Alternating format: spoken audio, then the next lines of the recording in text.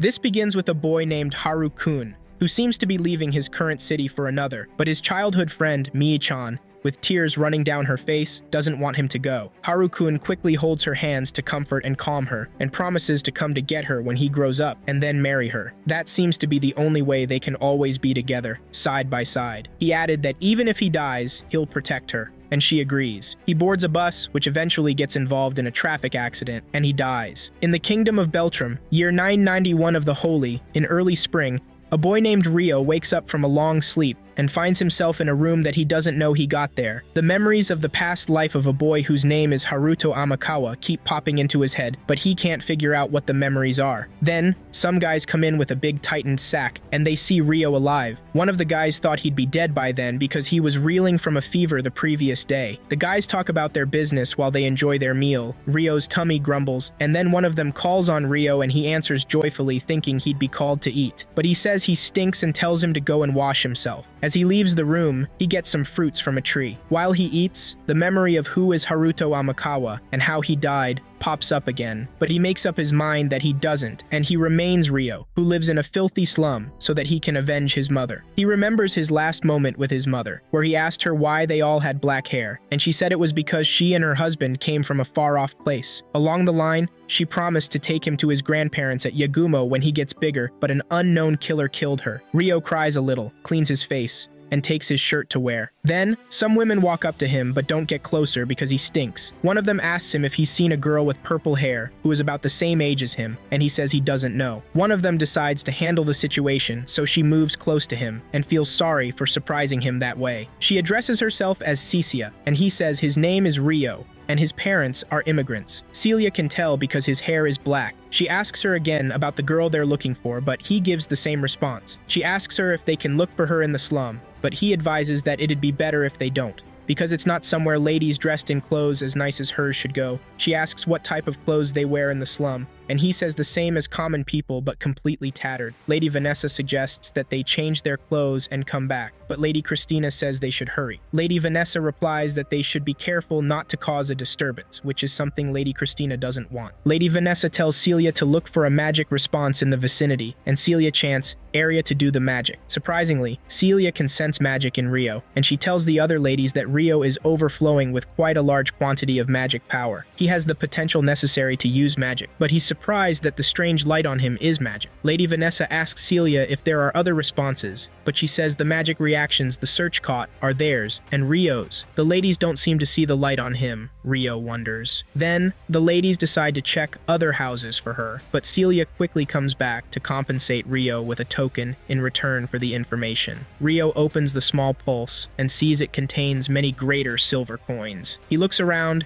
keeps the token, and runs home to meet with the other guys he left home. On getting home, Ryo opens the door, and a strange man with a mask on his face suddenly grabs him and attempts to stab Ryo in his chest, but lucky for him, the token is there to block the attempts. The token and Ryo fall to the ground, and the strange man closes the door and moves toward Ryo. He looks around and finds everyone dead, and then he asks who the strange man is. The strange man attempts to slash him, and then a lady like an angel appears ahead of Ryo and calls Haruto. She promises to teach her about Odd and how to use his magic power. She holds Ryo's cheek and tells him to sharpen his senses. Then the light begins to come from his body and fades away into the air. As the man almost hits him, he dodges it and punches him in the tummy. The strange man chants, "Enchant physical ability," and he makes more moves to kill him, but Ryo eventually throws the strange man to the ground, and his mask falls off. To Ryo's surprise, the strange man happens to be the same guy's boss lying dead on the floor. Then he hears someone's voice in the sack from earlier, so he quickly opens it, and it happens to be the small girl the other women are looking for. The small girl begs him to save him, and takes him to the castle where her father will reward him. The small looks at her side and sees a dead man lying, and she faints. Rios carries the girl to her castle, then she meets the women on the way. Lady Christina thinks he lied to them, so she walks up to him and slaps him. She collects her sister Flora from him, and Vanessa calls on Rowana and Celia to help Flora because she seems to be unconscious but unharmed. Lady Christina asks Rio what he was plotting, kidnapping his sister, but he says she asked him to. Lady Vanessa asks Rio to explain in detail to them, but he says Flora asks him to. Lady Christina interrupts him and holds onto Rio's shirt. Rio holds and squeezes her hands and tells her to listen to the end. Lady Vanessa draws out her sword to warn Rio to let go of Christina's hands, and Christina to stop provoking Rio. They let go of each other, but Lady Christina says she'll have him charged with lèse-majesté. Lady Vanessa insists that they hear what happened from him, and Lady Christina tells her to hurry and restrain him. Lady Vanessa says Rio will have to accompany them to the castle, but he doesn't. Lady Vanessa tells him it's an order. He says all he did was rescue her when she woke up. Lady Vanessa tells him he'll have to tell them what he knows. Then he feels like trying to protest there would only be a waste of time, so he accepts to follow them, but only to talk. Lady Vanessa says he'd be released if innocent. Some royals come to check the house where the incident happened, and one of the guards calls on Sir Alfred that they find a man still breathing. The guards bring out the man, and he happens to be the strange man with a mask. An unknown man in the crowd sees him and breaks a material, which causes the strange man to die instantly. The unknown man confirms he's dead and leaves the area. At the castle, Rio's hand is being hung and he's being tortured by Charles Arbor, the vice captain of the Knights of the Royal Guard. Rio asks why he's being tortured because he only agreed to come with the ladies to the castle to talk. Charles says Rio will have to tell him all he knows about the kidnapping of the second princess. Charles says he will take it easy with him if he cooperates with the inquiry and will release him immediately. He has to admit to his complicity in the kidnapping of the second princess, but Rio says he didn't do anything like that. Charles gets mad at him and hits Rio badly with a wood. Charles asks him the second time, but he still has the same answer. Princess Flora finally wakes up to see Lady Vanessa and Celia, and they give her water to drink. She explains what happened to them, but Vanessa tells her that an investigation is going on to determine if Rio's testimony's content is true or not. Princess Flora tells Vanessa to summon him to her place, but Vanessa says it'd be challenging and it would require the consent of His Majesty. Then, Princess Flora tells her to hurry and make the necessary arrangements because she can't allow him to meet with any inconvenience. Vanessa and Celia both leave to deliver the message. Charles is still hitting and keeps asking the same question, but nothing has changed. And Rio, on the other hand, is tired. One of the guards tells Charles that Rio will die. He keeps on torturing Princess Flora to be abducted. He added that things won't end well for the guards if they don't restore their reputation. While he talks, Vanessa and Celia come to the scene and see that Rio has been brutally tortured. Charles claims to be conducting a lawful interview. Celia says the guards should let Rio down. Charles says it's highly likely that Rio is involved in the kidnapping of Princess Flora, but Vanessa tells him that Princess Flora says she owes Rio her life. Charles is glad to hear that Princess Flora is alive since it's the most important thing, so he orders his guards to let Rio down. Celia tries to be helpful, but Rio tells her not to touch him, and he falls on the ground. Celia feels sorry and says she'll heal her right away. Charles tells his boys to let them leave the scene, and Vanessa looks at him while he leaves. Rio wakes up and finds himself in a room, and asks where he is, and Celia replies that he's in the royal palace. She asks him if he's alright, and doesn't feel any pain. He's surprised to see that he can't have any form of scratch on his body. Celia feels sorry because they made him go through something terrible. Rio asks her if she was the one who healed him, and she says yes. She added that she's learning magic at the Beltram Royal Academy too, and says her full name is Celia Clare. She asks him if he remembers her, and he says, then thanks her. Rio asks what is going to him now, and Celia says it seems like Rio is to be granted an audience with His Majesty, the king, that he wants to express his gratitude to Rio in person. Rio begs her to teach him the manners needed for an audience because he can't see the king without knowing any protocol. Celia agrees to teach him. They both shake hands and look forward to working with each other. At the king's palace, Rio is welcomed into the king's palace by the king and the royals. In return for what he has done, the king says he will have him attend the Royal Academy's primary school as a scholarship student. Professor Celia tells Rio that they haven't evaluated his academic abilities, so he asks him if he can read and write, but Roy says no, he never studied writing. In that case, Professor Celia tells him that she will tutor him and tells him to her research lab after school. Professor Celia is trying to draw his attention to the fact that many of the children at the academy are from royal or titled families, so he says it's all good that he knows his place. Professor Celia then says he shouldn't hesitate to come to her if he has any problems. Professor Celia opens the classroom door and welcomes Rio to the Beltram Royal Academy. Professor Celia announces that a transfer student, Rio, will be joining the class starting today. She says everyone should be nice to him. The class began to murmur, saying this and that. Professor Celia tells him to introduce himself, and he introduces himself as Rio. He says that through the kindness bestowed upon him by His Majesty the King, he has been allowed to attend this place of learning. He says he knows he's lacking in many ways, but he hopes that the other students will look favorably upon him. One of the students says Rio seems to be able to speak as well as a servant, at least, and the whole class laughs at him. Professor Celia commends him and tells him to go take a seat, and then she begins the lecture for the day. She tells them to bring out their notebooks and copy down the numerical formula. Then, Professor Celia tells them to try to solve the problem she wrote on the board on their own. Professor Celia walks up to Rio and tells him not to push himself so hard today. The other students hear this and laugh. One says Rio can't read, but Professor Celia tells them all to focus on their work. After class, Rio finally finds Professor Celia's research lab, and he hears her voice from outside, so he knocks on the door. Professor Celia opens the door and yells at him why he didn't read the sign, but he quickly says he's sorry that he can't read. Professor Celia realizes that it's Rio. He says he's come to inquire about his private tutoring, but she claims to have been waiting when Rio simply knows that she's forgotten. She allows him into her office, but it's all messy. She says it's just a bit messy at the moment, but she's much more organized. While she attempts to clear some space, Rio sees her bookshelf and tells her that she looks so young,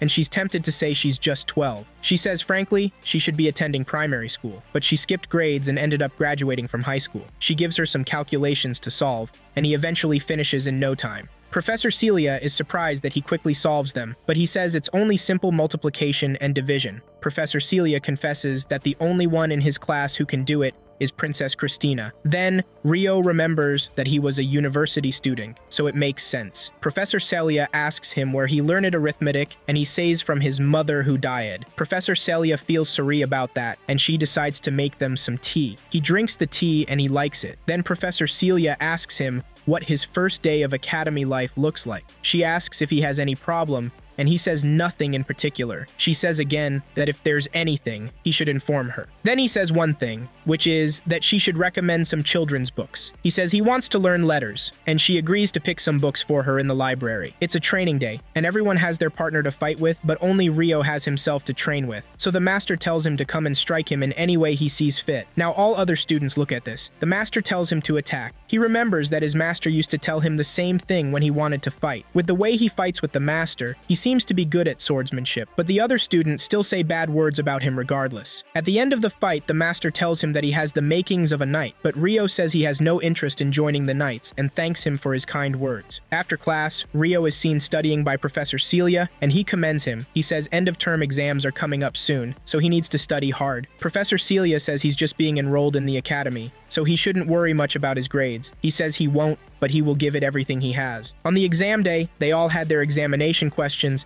and Professor Celia told everyone to do their best. After the exam, he comes out of the class to the playground where he sees a lot of students playing, and then a memory of a lady named Mie-chan pops up. The students notice and begin to say a lot about him. He leaves their sight to go to his room. Then he remembers a lady named Ayase Miharu, Amakawa Haruto's childhood friend, but the two of them were separated when Haruto's parents divorced. Then, he saw Mie-chan again in high school, but she never came back to school. It was as though she'd erased herself from his sight. But after these memories, Rio wants to believe that Amakawa Haruto is dead, and that he's not Amakawa Haruto anymore. He is now Rio, and that's why he will live through this. He will be tenacious and strong. The final examination result is out, and Rio's name comes out alongside Princess Christina, which the students by surprise. Rio joins them at the board, then Alfonso walks up to him and asks him the impropriety he has perpetrated, but he doesn't know what the student is talking about. Alfonso points at the board and says, a commoner like Rio can never stand with Princess Christina at the top of the class. Rio says he only took the exam, but Alfonso believes Rio must have used some kind of tricks. Princess Christina stops the argument when it's getting heated, and says the jealousy of a gentleman is unsightly. Alfonso screams that he can't let this pass unchallenged, and he will have this injustice. Then, Princess Christina asks him if he has any concrete evidence, and now he's silent. She says, unsubstantiated allegations only serve to duly the dignity of the academy. Professor Celia comes in and says the achievement is the result of Rio's hard work, and she can attest to it. Alfonso says he'll never accept this, then he leaves with his crew. Rio wants to thank Princess Christina, and she quickly interrupts him and says, it was nothing, and she didn't intervene for his sake. Princess Christina tells him he won't beat her next time, and she lives. At Professor Celia's research lab, Professor Celia congratulates Rio on placing first in the end-of-term exams, and she thanks her. She says she's a little worried when she thinks that even more students may look for ways to find fault with him. Well, he says he's used to it already. Professor Celia says that the bullying by nobles only shows poor character on their part. Then, Rio asks if anything similar happened to her, since she says she excelled. She confesses confesses that there was this and that from those of a higher social standing and their followers, but she ignored it all. She had friends back then, but Rio says he will be fine because he has her. She only feels like Rio is making fun of her, probably treating her like a child, but Rio says he's older than him. Rio thinks of her as a friend, and she says she doesn't mind. Rio tells her to say it again, and she says the same thing and says Rio can figure it out from the mood. In that case, Rio says that if he ever gets into trouble, Professor Celia should advise him as his teacher and as his friend, and she agrees. She added that when he's about to cry from all the bullying, she'll take him to her bosom. Rio says she's small, so in terms of positioning, she seems perfect for clinging to. She hits the table and says she's not small and still growing. They talk about their heights and they laugh at the end. At the training ground, the master informs the students that an exhibition tournament between the Knights of the Realm will be held again this year, and representatives for the primary school division have been selected from the class. Then the master begins to call the names of the selected ones. 1, 6th year, Alfonso Rodan. 2, 5th year, Stuart Huguenot, and 3, Rio. The students murmur again, most especially Alfono. He says he won't accept this because he wonders why someone so lowly is chosen to participate in a knightly tournament. He says it's a disgrace. Besides, Rio can't even use magic. The master says it has been decided, and no objection will be entertained. Back to Professor Celia's research lab. She says she hears that Rio will be participating in the tournament, and he says yes. Professor Celia says if Rio performs well in the tournament, the Knights may scout him even before he graduates. She's finding it hard to put up a book on the bookshelf, and Rio helps with it as he says that he has no intention of becoming a knight. She notices that Rio has gotten taller and says she supposes it has been 5 years already, but Rio tells her that she's just as small as ever. She screams at him not to say small, but she's still growing. Rio says she said that 5 years ago, and then she reminds her that the tea will get cold. Rio makes them tea this time. She likes it. She says the scent is completely different when Rio makes the tea. Rio says he follows the instructions he read in books. Professor Celia asks him what he'll be doing after he graduates, since he says he doesn't want to be a knight. He says he'd go on a journey because there's somewhere he'd like to go. Professor Celia asks if he wants to leave the country, and he says the country is difficult for him to live in. Professor Celia asks him why don't work in the academy because, without him around, all sorts of things will go wrong. She explains with him making tea and tidying up his lab. She says Rio always chides her when she gets too caught up in her research. Rio says he's grateful for her consideration, but sooner or later, she will enter into marriage talks. She asks why he'd say that, and he replies that it wouldn't be good to have some unknown commoner in her research lab. She says she has no intention of getting married for a long time, and Rio says she can do whatever she likes. Rio commends her beauty, and she doesn't know what to say. She quickly asks him a question. She asks him where he wants to go, and he says his parents' homeland, the Yagumo region. She quickly says Yagumo is a place at the edge of the wilderness. Rio's carried away thinking about the promise his mother made him to take him to Yagumo when Professor Celia calls his name. Rio answers that it's only a plan. It's that time for the tournament between the glorious Knights of the Realm and the students of the Royal Academy to begin. Alfred Emerly announces himself as the referee, and the crowd applauds him. Sir Alfred is the first challenger from Beltram Royal Academy Primary School in Rio. As he steps out onto the stage, Alfonso tells him not to put on a pathetic performance out there because he'll lower people's opinions of him as well. Rio tells him that he will do his best not to fight an unsightly match. Alfonso says nobody is expecting anything from you either way. Professor Celia hails Rio's name and tells him to keep it together. Rio tells Sir Alfred that he's ready to fight. Then Sir Alfred says the first challenger from the Knights of the Royal Guard is Charles Arbor, who happens to be one who tortured Rio at the Royal Palace. Charles says he knew Rio would be enrolled in the academy, but he never imagined that the dirty little brat from back then would be his opponent. Rio, on the other hand, says he owes Charles a debt for his care back then, and he feels sorry that he couldn't have been of more help. Sir Alfred says cease their chatter, then challengers at ready. Sir Alfred sees Rio in that stance, and Charles feels like Rio is mocking him for not bringing a shield like he did. Sir Alfred begins the match. Rio keeps dodging and blocking Charles, while Charles is on the stage fighting his ass out just to get revenge because he was punished with a demotion 5 years ago because of Rio. At the end of the fight, Rio has his sword pointed at Charles's chest, with Charles unarmed. Sir Alfred announces Rio as the winner. Charles tries to beg for a second, but a loss is a loss, says Sir Alfred. Sir Alfred tells Charles that if he's a member of the Honorable Knights of the Royal Guards, he will graciously accept his defeat and take his leave. Charles admits his loss, and Rio thanks him for the match. The Master and Professor Celia hail and praise Rio. The crowd applauds him as he steps out of the stage. On the night of the same day, Charles is seen angry, and saying a lot about the fight he had with Rio, and explains how he and Rio first met 5 years ago to a man who seems to be the unknown man when the kidnapping happened. The next day, Professor Celia is seen hoping that Rio will show up because she needs to celebrate his win with him, and he finally sees him, but he seems to be headed somewhere else. Rio meets with a woman and gives him something to read about the fight he had the previous day, and she says he was so very dashing. The woman says this and runs off, but Rio can't stop her. Professor Celia sees everything that happens from behind a tree where she hides, so she leaves as soon as the woman runs off. Professor Celia is checking through the students' plans for after graduation, but she can't find Rio's the only one who didn't write anything. Then, she remembers Rio telling her the other time in her lab that he'd like to go to his parents' homeland, the Yagumo region. In the class, Professor Celia will be taking the class on magic use, where she says magic uses formulae designed to control magical power and pour ode through them. This craft meddles with matters of the world. She says the 5th and 6th year will use lighting to deepen their understanding of controlling magical power. Then,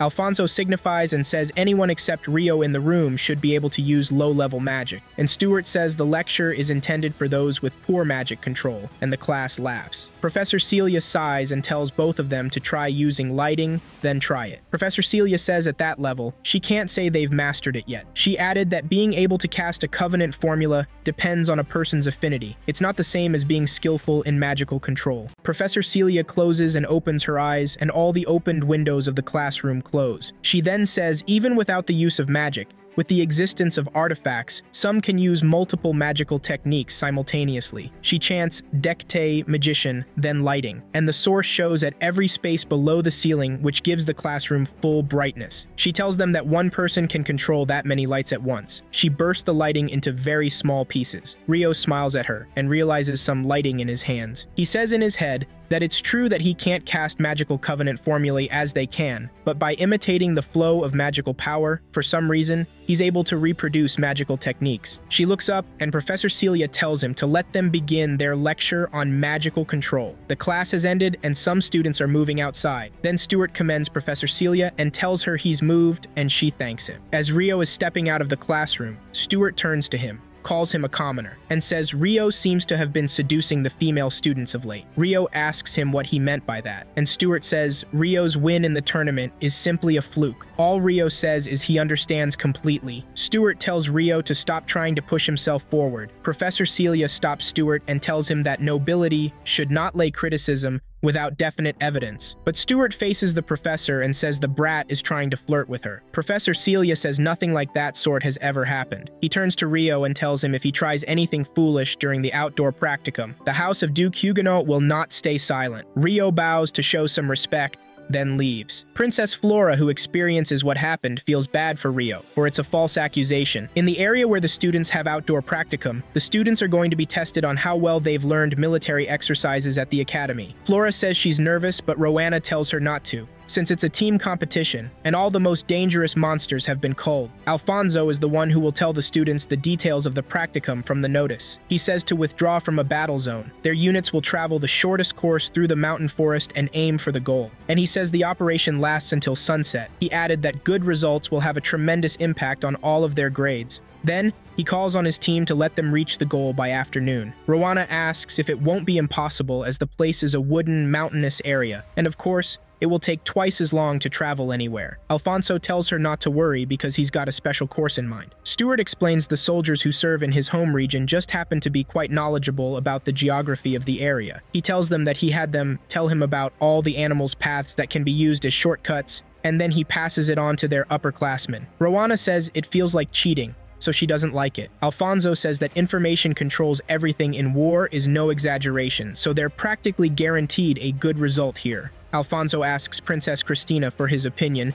and she says she'll leave it to him as he is the commander of the unit. Stuart turns to Rio and tells him to consider himself fortunate. He's just a hindrance who can't even use magic, but they've prepared a job that even you can do. He shows Rio everyone's luggage and tells him to carry it and follow them. He agrees to carry it. Princess Flora walks up to him to ask if she could help with Little, but he says it's fine that he will do it. They head out with Rio being left at the back, and Flora is worried about it being maltreated always. All of a sudden, monsters show up ahead of them, but Alfonso tells the students not to worry much as the monsters happen to be goblins. Alfonso says the 3 in the vanguard should use artifacts to boost their physical abilities. As he charges, 3 of the students chant "Enchant Physical Ability," and they knock all the goblins. Alfonso says they are nothing much, but they need more formidable monsters. Alfonso calls on Rio not to just stand there in a daze. Rio apologizes, and they continue their journey. Amongst all, Rio in particular is being tailored by the unknown man along the forest. The unknown is contemplating if he should test Rio a little and see what his true capabilities are. The students find their way out of the forest and feel like they're close to their goal until they find a cliff and they start to wonder if the information is wrong. Christina asks their commander what to do, and all of a sudden, a spear is thrown from inside the bush, which almost hits Rowana. The enemies reveal themselves, and they happen to be orcs. Alfonso calls the vanguards to raise the shield and block the spears. Rio blocks the spear coming his way, but Stuart, who's holding a shield, can't defend well, and the spear slashes his leg. While he screams his leg, he goes near a student who is fighting, but the student pushes him away. The push is too much, which makes Stuart have contact with Flora, and she falls off the cliff. Rio quickly flies after her, activates his power to charge Flora's, and then pushes her forward upward while he falls off the cliff. Flora gets up after she lands back at the top to look for Rio, but can't find him. With the students' magic, they conquer the group of orcs. Rio thinks it might look suspicious to the other students that he falls off a cliff with no injury. He's sure it's not magic or magical techniques, but he can't know what the power is, not even the lady that appeared to him while he was fighting the masked man. Then, he hears the students' voices up the cliff blaming Stuart for pushing Flora off the cliff. Stuart finds his way to convince some of the students to believe that it's all Rio's fault that Princess Flora falls off the cliff in the first instance. The commander says it'd be better if they find their way out of the forest. Then Flora asks if they're just going to leave Rio, but Alfonso says he's got what he deserves. He hears everything and feels like his plan to graduate from school won't stand, so he leaves. Flora tells the other students that she'll help Rio, even if it means only she will help him. They hear a thick voice with the ground shaking with every step of the monster shaking. The monster reveals itself, and a fierce monster. The monster roars at them, and the commander is scared of the monster. Princess Christina chants Thunderball to attempt to strike on the monster, but the monster thwarts the attack. Alfonso suggests they use Ice Lance and calls the vanguard to increase their physical abilities. The ladies chant Ice Lance while the guards chant Enchant Physical Ability. The fierce monster dodges the ice attack and attacks the vanguard men. Alfonso screams that they retreat. While others run, Flora has gone behind to heal some of the wounded students. The monster gets to her and attempts to hurt her, but Rio comes to the scene and cuts off one of the monster's hands. Rio tells Flora to take the wounded student and get away from the area. Rio fights the monster with every inch of him till he gets a great strike to slash the monster's neck and it vanishes. Rio leaves the area before students notice that he's the one who killed the fierce monster. The unknown man sees how he fights the monster and finds it more entertaining than ever. He notices Rio's black hair. He could tell that he was the offspring of people who drifted here from the Yagumo region, and that's why he'd able to use the spirit arts. He laughs, and he leaves. Professor Celia is walking through a path complaining about why a lot of tasks are always assigned to her. Then she hears the judge having a conversation with Sir Alfred and Stuart. They're trying to push the situation and make Rio the center of it despite him missing. Professor Celia wonders what could have happened. While she's in her research lab worried, Rio knocks and enters her lab, and he apologizes for causing such a commotion. At first glance, she runs into him and hugs him. She touches his body and asks if he's alright, but Rio claims that it's tickling him. He explains everything to her, and she also informs her that they're laying a false charge on him. Professor Celia tells him that he hasn't done anything, but Rio says it's the people in power who decide what's wrong or not. Even if he appeals with the truth, no one would acknowledge it, and that's because he's not of the nobility. Professor Celia wishes he could do something about it. Rio thanks her for all she's done for him and says he's glad to be able to meet her. He says she's the one person he wants to say goodbye to. He tells her that he's going to the Yagumo region. Professor Celia confesses that she wanted to see him graduate, but Rio says he'd send her letters along the way, but he'd be using Haruto as alias. They hope to see each other again, and she hugs him and wishes him the best until he returns. Sir Alfred throws assassination target's clothing to a captive girl to smell so she can always remember the smell of her target. He describes the target to be 12 years old, a male. His name is Rio, and his hair is black. He tells the girl to find Rio and kill him no matter what. The girl agrees to carry out the assassination. After 3 days of forest journey from Beltran, the royal capital, Rio finds a neighboring kingdom and arrives in Amon market town in the kingdom of Galark. He writes a letter. At the entrance of the market, he sees a wanted poster, and there is a wanted poster circulating in the royal capital, so he can't procure the items he needs for his journey. But he's relieved that he's on the wanted poster here at Galark Kingdom. In that case, Professor Celia shouldn't be worried. Despite the first time entering Amande, Rio sees it as a bustling, lively town. Foodstuffs are plentiful, and it looks like he'll be able to acquire preserved foods quickly, which is a relief. As he walks around the town, the assassin girl is tailing him, and at the same time, Rio feels like he's a little too on edge, so he quickly turns back to look, but finds nothing. As Rio wanders around, he hears a man advertising his soup-style pasta, so he moves toward the man to hear him out. Being new to the town, the man describes how the town came up with soup-style pasta through Lady Lieselot, who governs Amande. As he thinks about it as the first time he'd be seeing it, his stomach sounds. Then he requests one bowl. He takes his first bite, and he likes it. He has the quick flashback of Haruto having soup-style pasta, so he asks himself if the Lieselotte person also came from the same town as Haruto, but then he quickly gets his mind off it as it doesn't seem like anything can be done about it. After the meal, he continues his journey to Yagumo because it was a promise he made to his mother. He finds a building the Lieselotte person describes for him, the Rika Merchant Guild, where he'd find a menju shop. He sees a woman and her child having menju meat buns, and a lady who seems menju outside the building. Well, he enters the building and looks around the building till a guild attendant tells him to refrain from wearing a sword within the store. She says they can help him look after it while he checks for things. As Rio pulls off his hoodie to unsheath the sword and give it to her, she sees his black hair, and she's kind of surprised. She collects the swords and thanks him for his cooperation. She introduces herself as Lotta, and she will be helping him today in the store. She helps him package all of his stuff and serves him some black tea, and he drinks it. She asks him if he's accustomed to drinking black tea, and he says among his acquaintances is a lady who loves black tea, and he learned a lot from drinking with her. Lotta asks him if he recognizes the tea leaves, and he says the unique aroma and slight astringency. Then he says their tea is good, and he likes the glassware too. She says their merchant guild's motto is to provide a perfect environment for negotiations to have the best possible dealings with their customers. Then she asks if they should undertake the delivery of a letter for him, and he gladly says yes. Rio writes a letter again to the professor, saying she's completed his purchases and is about to set out. Once he leaves the Strahl region, he won't be able to send more letters, but still not to worry. No news of him is proof that he's doing well. Rio thanks Lotta and others for their service, and he leaves. Cosette tells Lady Lieselotte that Rio is a bit mysterious, but she answers that she's Lotta right now. As Rio continues his journey through the forest, he sees a girl, and he tries to check up on her, but she turns out to be the assassin girl. She injects Rio with poison, but he manages to push her steps away from him. He looks at the girl's face and ears, and he identifies her as an East person. The girl brings out a knife and says she'll kill him. The poison is affecting him, so he quickly neutralizes the poison and becomes stable. He tells the girl that he can't let her kill him. Then, the fight begins with both of them dodging each other's attempts. Rio throws some small arrows at her, but she dodges them, runs up a tree, and chants, "Enchant physical ability." Rio sees that she doesn't seem to have already enhanced her physical abilities with magic, but he wonders how fast she will be after enhancing. Rio flies to reach, and she throws small weapons at him, but he blocks them with his sword. The girls attack in all ways, but Rio gets the knife from her first, as it's her focus, and then grabs her and hits her back on the ground. Her eyes clear, and she begins to scream, saying kinds of stuff like she doesn't want to die, calling mama, mom, and the like. Rio sees that the screaming isn't going to stop anytime soon. He has no choice but to put his hand on her face till she sleeps. Rio has her hands and legs tied so she won't get to do much when we wake up. He sees the collar of submission in her neck and remembers that he's seen a spell of magic in a book. Then, he tries to imitate it in the collar of submission in her neck, and it falls off her neck. She seemed to be involved in the accident, but woke up with a different identity, where she was named Latifa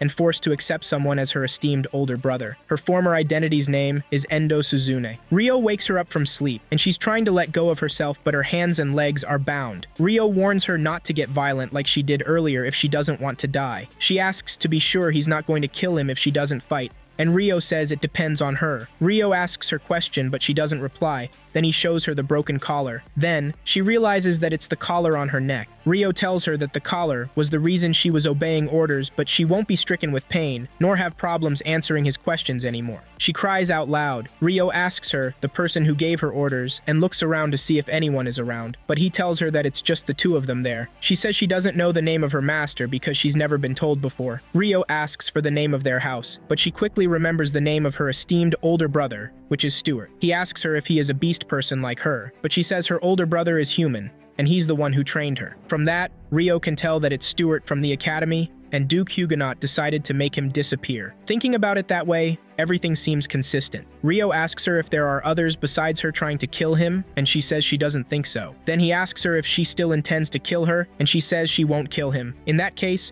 Rio says he's left all her equipment with the robe. He cut off the ropes in her hands, meaning that she was free to run away. He also mentions that she doesn't need to go back to her master since the collar that controlled her is gone. He pities and tells her to leave the kingdom and head to the east, a vast area known as the wilderness. He says there's somewhere in the land where beast people like her and other demi-humans live together. Rio sets to be on his way and reminds her that he won't show any mercy the next time she attacks him. She keeps following Rio, and Rio is tempted to ask if she has some kind of business with him. Then she says she wants to go to the east with him. Rio tells her that he didn't release her from her enslavement because he wanted to rescue her, but it's only that not killing her was more convenient for him. She says she doesn't know what to do. Rio tells her that he's human, just like the people who enslaved her. Rio says she can't trust her because she might attack him again. Then she tells him to return the collar to her neck because she hates being alone like this. Rio tells her to do what she wants and get rid of the collar. Rio introduces himself and asks her for her name, and she says, Latifa. Rio prepares them food in the forest, and she seems to have never eaten something like that since she's being held captive, so she cries while she eats. But Rio calms her. Rio and Latifa are about to reach the wilderness, and it's getting late, so Rio suggests that they make camp for themselves.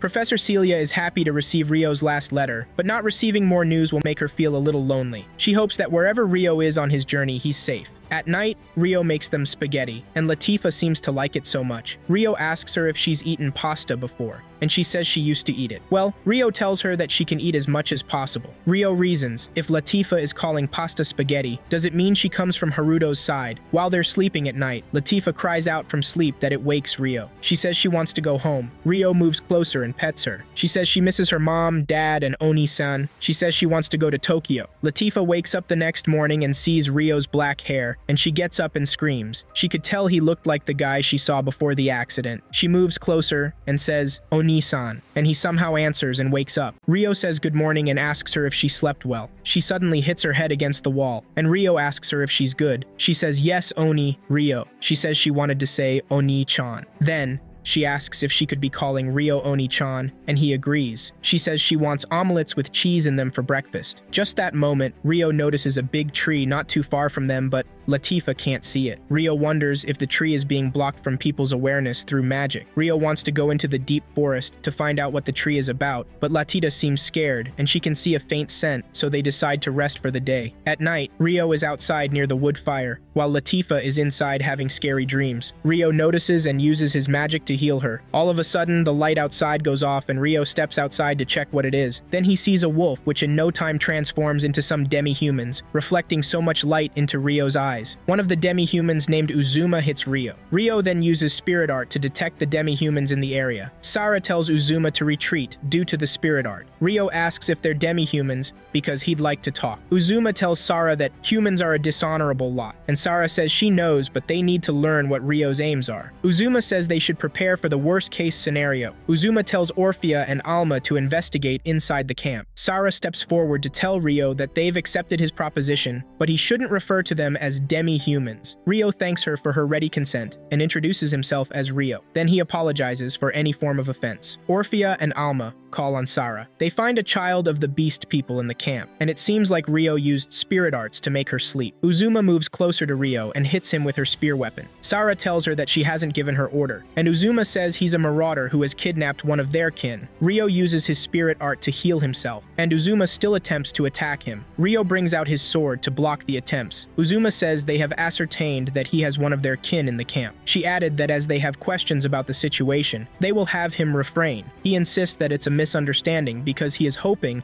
that they will take her under their protection. Uzuma never stops attacking, as she says who'd trust a human, much less a kidnapper's word. Alma holds Rio's leg to the ground with a magic, and Uzuma electrocutes him to sleep. Rio wakes from a dream calling Michan repeatedly, and Alma and Orphea ask if he's alright, and then he opens his eyes. Latifa comes in and runs into Rio, with tears on her face. Rio asks her why she is crying, and she says she thought he was gone. She tells Rio not to leave her. Then she notices that Rio's hand is tied up, so she asks them who did it, but none of them answers. Sarah and Uzuma enter the room along with another elder of their kind. The elder apologizes to him and says she'd like to hear about the young girl. Latifa asks if they're the ones that did this to Rio. Uzuma bows and offers her sincerest apologies. The other three also apologize to him. Rio says the most important thing is if the misunderstanding has been resolved. The elder says Uzuma will take full responsibility for her thoughtless actions, as well as the other three. Rio tells everyone to raise their heads. The elder calls on Orphea to release the shackles from his hands. The elder tells Rio that the elders will gather the next day to give him a formal apology, but for tonight, all they can offer is a humble room. Rio and Latifa kindly accept her kind offer. The elder says she has many preparations that must be made,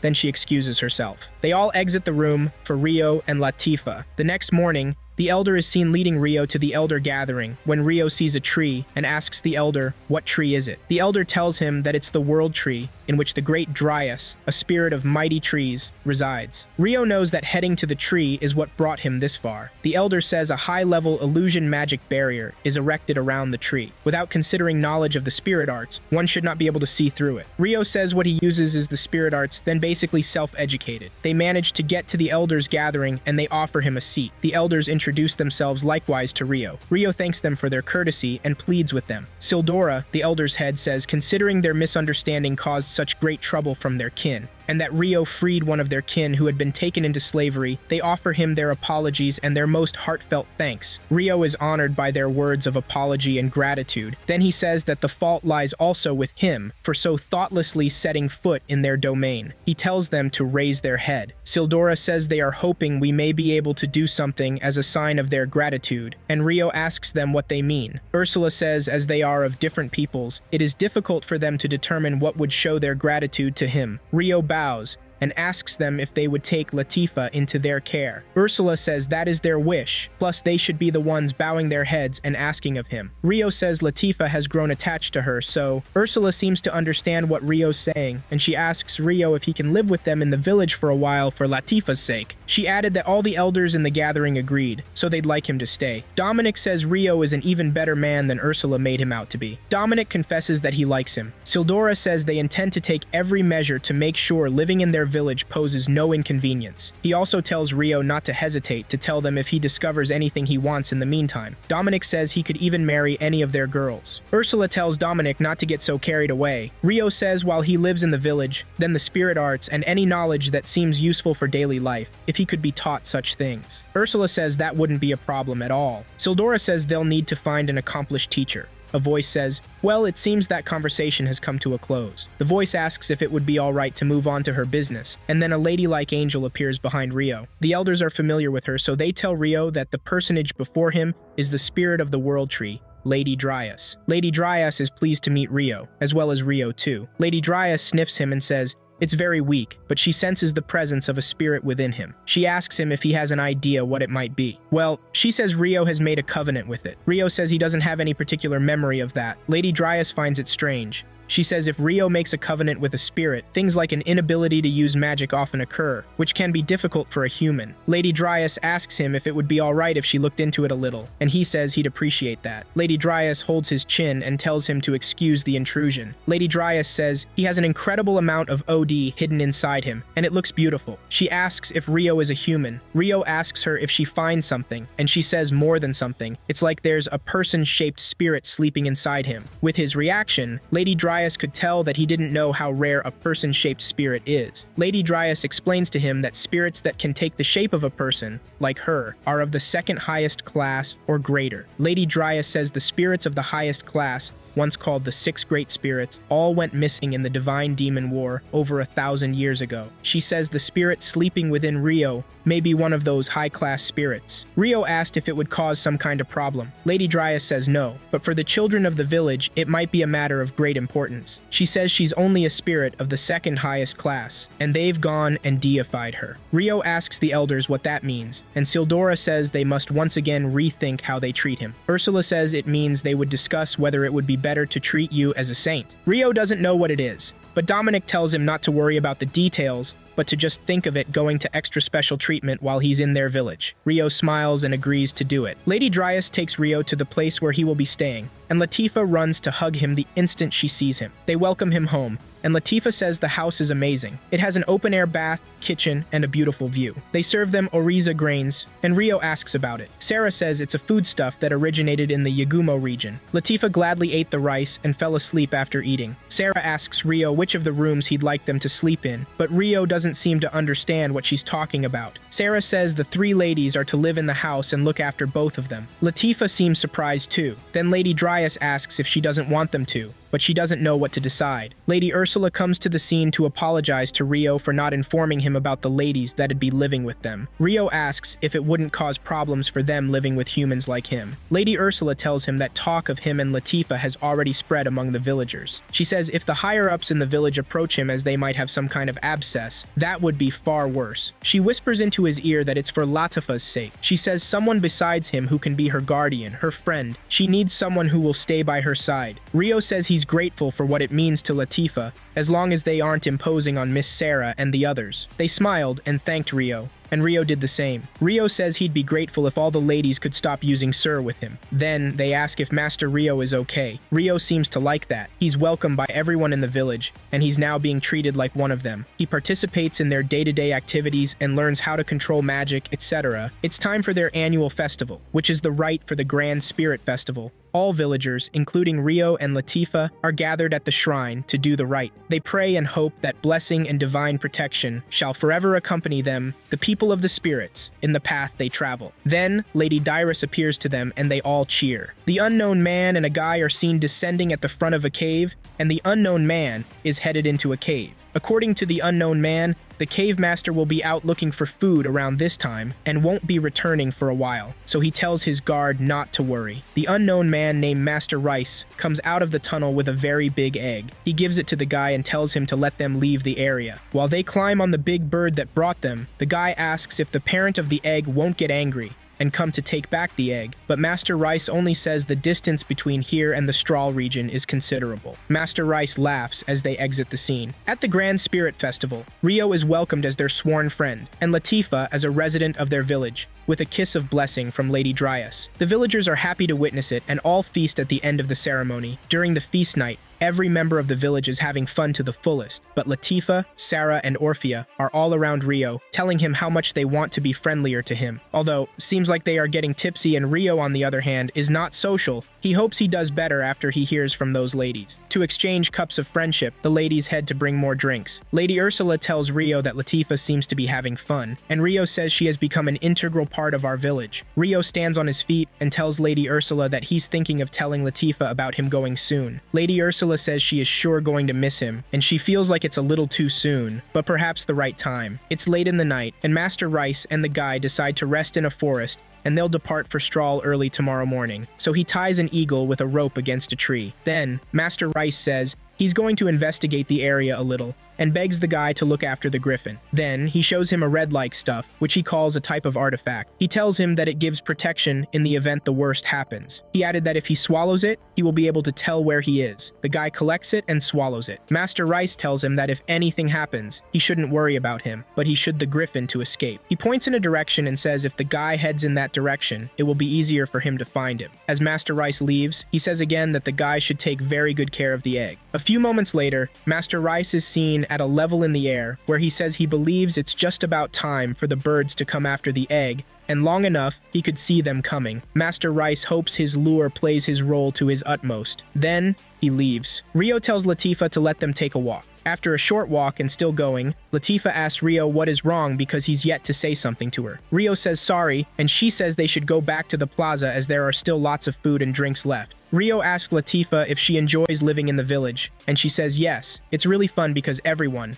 including Rio, is here with her. Rio tells Latifah that after a little while, he's gonna leave the village, but she says no. Rio tells her that he was originally headed to the east, and she quickly says that she's going with him, but Rio says he can't take her with him. Latifah asks why not, and he says he's going somewhere he's never been before, and he can't tell the dangers. Latifah says she doesn't want to be apart from him, ever. Latifah doesn't want to hear more excuses, so she walks out. Sarah is reporting to the elders about a reaction inside the barrier, and affirms that Lady Dryas noticed it too. Elder Sildora says it seems it isn't simply one or two. Sarah says she'll go and confirm immediately, and Lady Ursula tells her to take warriors with her. Master Rice finds his way to the cave and sees plenty of eggs, and he says it seems everyone leaves, leaving no one behind. He says their faculties of pursuit are impressive, but it seems their intelligence is somewhat lacking. Then, he takes his time acquiring the eggs in the cave. Uzuma says she's detecting suspicious and odd reactions, and Sarah asks her for the location. She says 2 in the spring. Uzuma says there's a human and a griffin. Sarah quickly cautions all of them not to initiate combat. They land near a bush that the guy thinks it's Master Rice, but the ladies show up instead. Sarah tells the guy to come quietly and do as they say. Uzuma asks him what he's doing at this time of day. Sarah sees the egg with him and asks him what kind of egg is, and the guy draws out a knife to scare them. He quickly cut off the rope used to tie the eagle and took off with it. Uzuma seeks Sarah's permission to attack. Sarah says it seems it's unavoidable, so they should target the griffin. Uzuma fires, but the eagle dodges it all, and it's headed toward their village. While he flees, the wyverns arrive to attack. Uzuma sees a flight of wyverns, and she calls the attention of Lady Sarah. Lady Sarah sees them,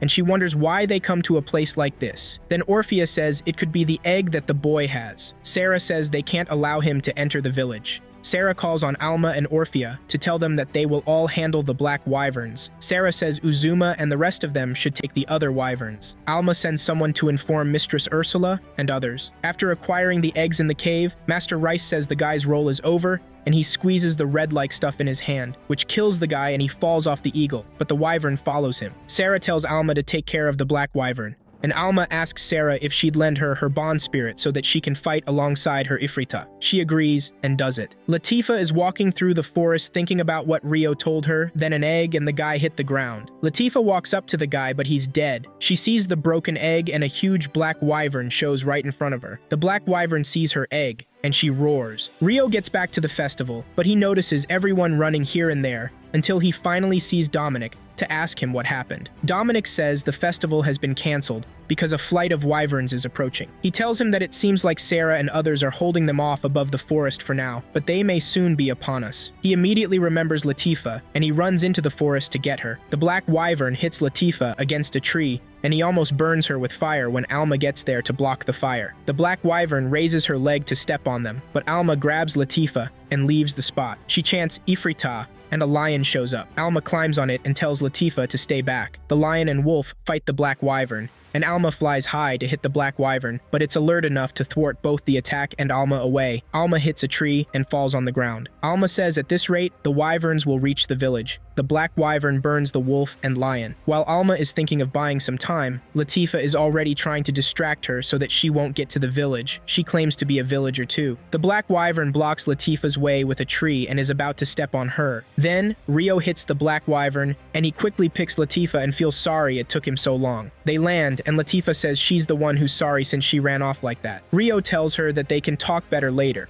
and then he faces the black wyvern. He battles with the black wyvern with his bare hands. The black wyvern wants to release fire at Rio, but Rio throws magic to block the fire in her mouth, which blows off its head and dies. Sarah and others meet them there. Sarah commends Alma for having killed the black wyvern, but Alma points at Rio and says he defeated the black wyvern single-handedly. One of them says the other wyverns must have retreated because the black wyvern was defeated. Sarah says wyverns are timid by nature. They won't challenge those they know they can't beat. She faces Master Rio and thanks him. Rio and Latifah apologize to each other for how they didn't handle the situation well. Latifah says she already knew the truth that Rio might leave one day. She says she was scared because she's only ever caused trouble for him, and she thought he might want to leave. She says she wondered if she was a hindrance to him, and Rio says she's not troublesome or a hindrance to me. He calls her his little sister. Then, he tells her why he's heading east, towards the Yagumo region, but he never tells her why. He says it's the land his late parents came from, and that's why he wants to try going there. Latifah says this is the first time Rio will ever tell her about himself. She says there is something she wants to tell Rio, and can't tell if Rio will believe it. She says she died once, and she used to be human. She was reincarnated and became the person I am now. She says she was in a place called Japan before. Rio believes her because he's the same. He was a Japanese person, just like her. Latifah asks him if those regrets appear, and he says yes, but he swore that he would be strong and survive the world. That's another reason he wants to go to Yagumo at least once. She says she'll be stronger, and she'll be here waiting for him to come home. Rio is set to leave, so the elders do him the honor of seeing him off. Dominic tells him to quit talking like we're strangers. He gets Rio a sword, made up of mithril, so it can absorb his spirit arts and cloak itself in them. Also, an armor, made from the hide of the black he defeated. Its defensive strength will make him think metal armor is no better than paper. Rio thanks so much. Lady Ursula gifts Rio secret medicines and wondrous elixirs from the elves. Also, from the beast peoples, foodstuffs, and drink. Rio says with so much, carrying it all with him will be a little. Elder Sildora gives Rio a space-time cache, but he doesn't want to take it because he feels it's precious. Elder Sildora reminds him that he's their sworn friend. He packs all his luggage into the space-time cache. Rio tells them that if the unthinkable happens, and this village of the spirits faces danger, as their sworn friend, he promises to come running. Latifah wishes him a good trip, and everyone else too. Then he begs them to take care of Latifah, his little sister. Latifah hugs him so tight. Rio manages to reach Yagumo region, and it's been 2 weeks since he arrived in the area, but he hasn't found any clues about his mother and father. People he can see around also have black hair. Some group of farmers see him, but he talks first. He says he's a traveler and he's looking for someone. He says he'd like to meet with the head of the village if anyone can help him. Then, a young lady named Ruri signifies that Grandma is the head of the village. Rio asks if she doesn't mind taking him there, or probably showing him the way. She agrees to help him there. Ruri calls Sayo to follow her, or she'll get behind, and she quickly gets up to follow her. Ruri helps Rio to her grandma's house, and she calls on her to come out to see her visitor. Grandma says a visitor who is dressed quite strangely. Rio quickly introduces himself to the grandma and says he's come because he was hoping to ask her about something. She asks if he's from some other country, and replies that he's traveled through many lands. Grandma introduces herself as Yuba, and then she asks what his business is here in Yagumo. To be precise, Rio says he's looking for someone. He's come to this village because he heard that she knows most people in this area. Yuba tells him it's going to be an involved conversation, so they find space to sit and discuss. Rio says he heard that his parents lived in the Yagumo region for over 15 years, and this makes Yuba ask him what his parents' names are, and he says Zen and Ayame. Yuba seems to have heard of the name before, so she asks both Ruri and Sayo to go back to work before she can talk. Then, she asks Rio to give her a little more detail about his parents. Rio says he heard that his parents were born in the Yagumo region, but his father died before he was old enough to know him. He lives a peaceful, happy life with his mother, but she died when he was 5. He says coming to the Yagumo region is something his mom and he promised to do. Rio thinks he could find where his parents live as he travels because he'd like to make graves for them, as it's the least he can do for them. Yuba says she knew his parents and she could see the look of them on Rio's face. Rio asks her how she knows his parents and she tells him that she's Zen's mother, meaning that she's Rio's grandmother. She tells him that they already have graves for both of them. Then, she takes him to his parents' graves and he pays his last respects. Yuba says both of them had to leave this country in secret for certain reasons, and there was no possibility that they would come home, so those of us who knew of the true circumstances made graves for the two of them. Rio asks for the reason, but Yuba says she cannot be the one to tell him, but the time may come when she'll be able to talk about it. Yuba asks him if he'll live here in the village until that time comes, and he agrees. Yuba says all of her relatives have died, and she has only Ruri with her. Ruri is Rio's cousin, and she's 15 years old. Rio says Ruri is a year older than him, and Yuba hums because he seems mature. Yuba says they should head home, but Rio asks if he could stay at the grave a little longer. Yuba tells him to refrain from addressing her formally, and that he shouldn't stay out late. Yuba says she'll keep his lineage hidden from others for a while. He got late, but Yuba and Ruri prepared him dinner. The next morning, Rio wakes up early with the motive to start helping with things around the village, and he'd rather start preparing breakfast. Yuba is happy that Rio is so motivated. Ruri comes to the scene with her body not fully covered, forgetting that they have Rio at home now, and Rio faces the other side when she notices that Ruri isn't well covered. She comes to her senses and runs into her room the moment Yuba reminds her that they're not the only ones staying at home now. While Rio is getting breakfast ready, Yuba says Ruri will make miso soup, but they don't have enough. Ruri says Saye and Shin are coming to their place. Then she points to another container and tells Rio to use the water from there. She says they refill it every day with spirit arts. Rio says hot water will be better than plain water, so makes hot water with spirit magic. Ruri finds it amazing that Rio can do that, and she says even Grandma can't do it. Rio says he can teach her a little trick to it if she wants, and she gladly says yes. Saye and Shin arrive not long after they serve breakfast, and Yuba introduces them to Rio. They all have their meal, and Saye and Shin like and enjoy the meal. Ruri tells them Rio prepares everything, and they're surprised. Rio tells them they can have more if they want. After the meal, Yuba tells Shin to take Rio to Dola's place because she was thinking of having Rio be a hunter, and Dola once mentioned to her that he needs help. She says Ryo says he can hunt too, but Shin doubts if Ryo has the stamina for the grueling work. Yuba says considering that he has traveled to many countries at his age and he can use spirit arts, she thinks he's strong enough to do it. Shin immediately says he can even use spirit arts, but Yuba replies that Ryo may be stronger than him. Shim says he's going to take Ryo hunting, but he should make sure he doesn't get in the way. After Ryo and Shin leave for hunting, Ruri turns to Seo and asks her why Sir Ryo, and she says he sort of feels like a noble. Dola, Shin, and Ryo go hunting, and they get to hunt more animals compared to when it was just Dola and Ryo. At the end of the hunting, Dola says they'd be able to give everyone in the village more meat than usual. Ryo kills more animals compared to Shin, who doesn't take down a single one, so he feels it's Ryo and Dola that get these results. But Ryo says it is the three of them working together that get the results. Shin leaves in anger, but Dola tells Ryo he will talk to Shin, and then ask him if he can come help starting tomorrow. Ryo says he'll be there. After he gets home, he uses his spirit art to create a bathing space, soap, and water where he has his bath. Sayo and Ruri are surprised to see this, so Ruri asks if he uses spirit to make it, and he says yes, but he can clean it up. Ruri tells him it's fine. Ruri and Sayo like how he smells, so they ask him. He tells them that he made it too. Shin and his friends get there, and they ask what the whole setting is all about, and Sayo tells him that Ryo made the bath. Seems like Shin has begun to develop hatred for Ryo. He says outsiders trying to score points. Ruri and Sayo tackle Shin for being rude. Shin shouts at Sayo, telling her not to get silly over some weakling.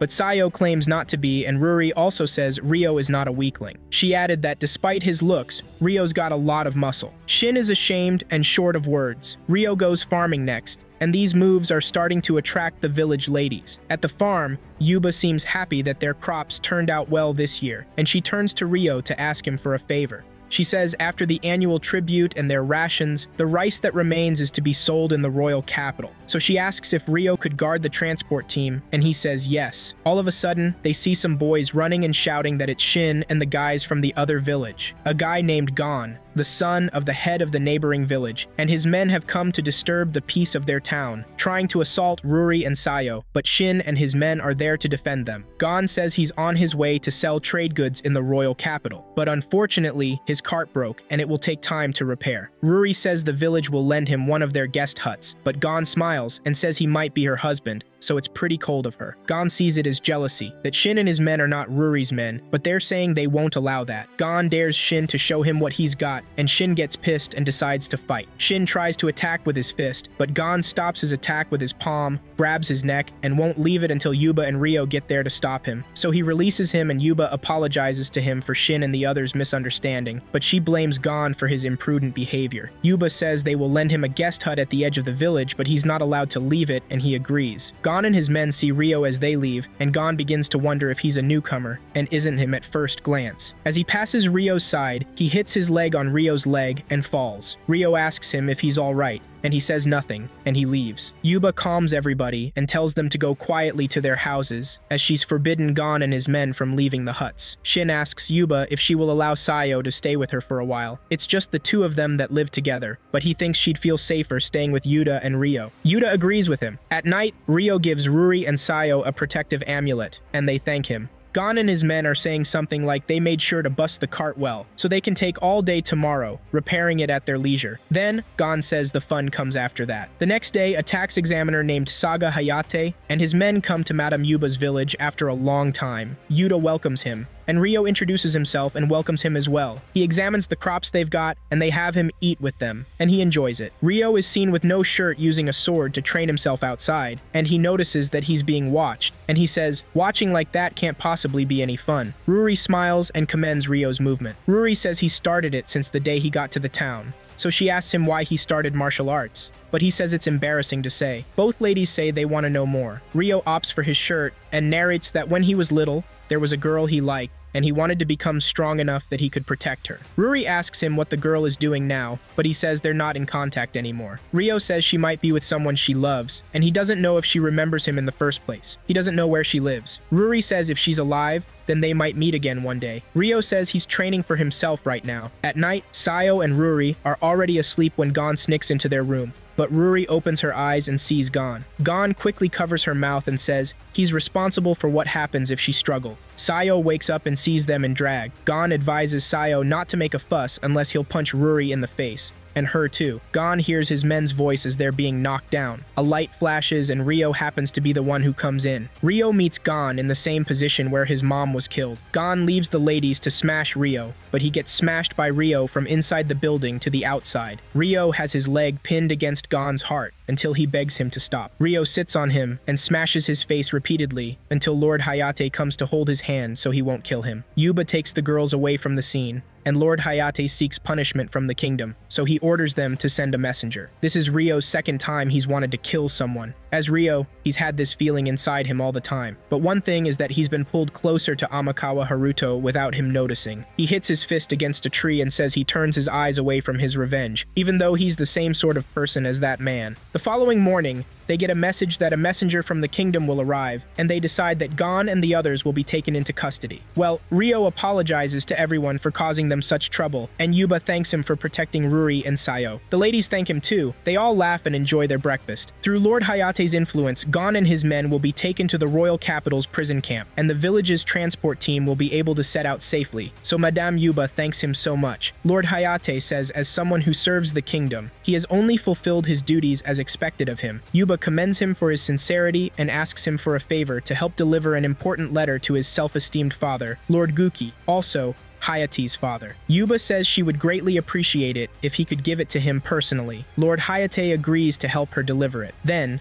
they take their leave, including Rio. Several days later, they get to the kingdom of Karasuki, royal capital, and they get a place to stay. Dola advises that they make sure to go out with someone who knows the capital when they leave the premises, or else they get lost. After that, he asks if Shin and Rio will go out with him, and they both agree. Dallo takes Rio and Shin to a restaurant where he rubs Shin's head and tells him it's time for his emotions to change, and Shin quickly tells Dallo to cut it out because Rio is watching. The waiter serves them 3 large servings of kamutan, but Rio says he never heard of it. Shin says he'll start craving it once he has it. It was an emotional experience the first time Shin had it, says Dallo. Shin says with kamutan, slurping it up dynamically is the classy way to do it. Dallo tells Rio to eat while it's hot before it gets soggy. He takes the food and he likes it. After the meal, Shin and Rio step out of the restaurant, and Shin thanks him for saving Sayo. They both look at the restaurant, and Shin says he needs to make sure her sister gets to eat this, or else they'll get into another fight. Rio and Sayo are being sent on an errand, and Rio asks her if she'd like to go eat some kamutan with him after the errand. He says Shin asked him to take her if they could manage it. He says they've got into a fight before when he asked her to make it for him, but she couldn't since she had never heard it before. Rio says her brother just wants to give her the chance to eat some. While they talk, a souvenir seller woman calls on Rio to get a gift for his cute girlfriend. Sayo quickly says she's not his girlfriend or anything, and the woman says she assumes they look so good together. Then, she asks them to check out just one souvenir of the capital. Rio asks Sayo if there's anything she wants, but she says she's fine. Rio says she's done so much for him so she shouldn't mind. The woman turns to Sayo and says at times like this, quietly accepting the gift shows a lady's courteousness. The woman seems to be very good at business, says Rio. Sayo picks one of the finest items and tries it. The woman asks Rio what he thinks about it, and Rio says it suits her. The woman says she sells for 2 lesser silver tablets, and Sayo starts to react, trying to tell Rio not to get it. The woman sees her reaction and says she might be able to give just a little discount, but Rio says he doesn't like to haggle over the price of a gift for a lady. The woman thanked her and wished she had set the price a little higher. As Rio steps forward to leave,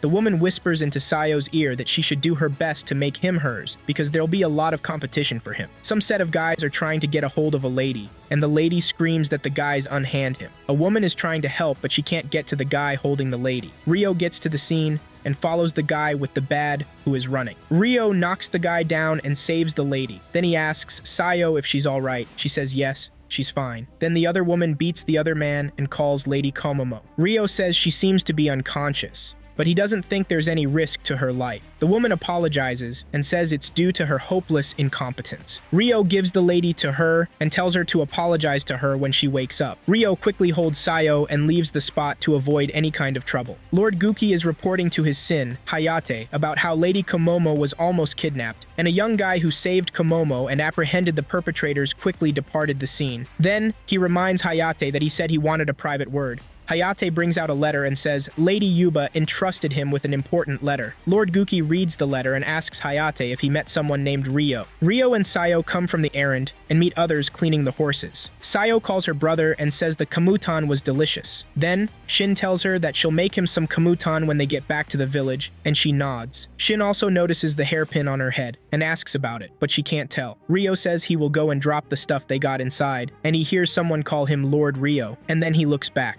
He sees Lord Hayate, a man and his wife bowing for him. The man introduces himself as Saga Guki, and the woman is Kayoko. Guki tells Ryo that he and his wife were both once attendants of his mother, Lady Karasuki Ayame. Ryo is surprised, and Guki says his surprise is understandable. Guki tells him that his mother was of the royal family of the kingdom of Karasuki. Guki first tells him about his connection to Ryo's father, Zen. He explains that it happened 20 years ago. The Karasuki kingdom was at war with their neighboring kingdom, Rokuren. Zen had a natural gift for both the spirit arts and martial arts, and he volunteered to be a soldier. His Majesty, the king, soon bestowed upon him the rank of warrior noble. Guki says at that time, he had a bout with him. Guki says his skills were the real thing. Because of that, Guki says he strongly recommended that he should guard members of the royal family. Guki says he's sure Ryo can already guess that the member of the royal family he guarded was Lady Ayame. Lady Ayame took a liking to Zen, and it was at that time that a truce was negotiated with the kingdom of Rokuren. At the ceremony celebrating the truce, the prince who had come as ambassador took a liking to Lady Ayame and tried to have his attendants and her. Zen kept them from completing their plan, but the prince resented the fact that his attendant had been killed. If the truce were to be finalized, the princess demanded Zen's execution and a political marriage to Lady Ayamu. Even now, Guki says the thought of some makes his blood seethe. Ryo asks if that was the reason why his mother and father ran away together,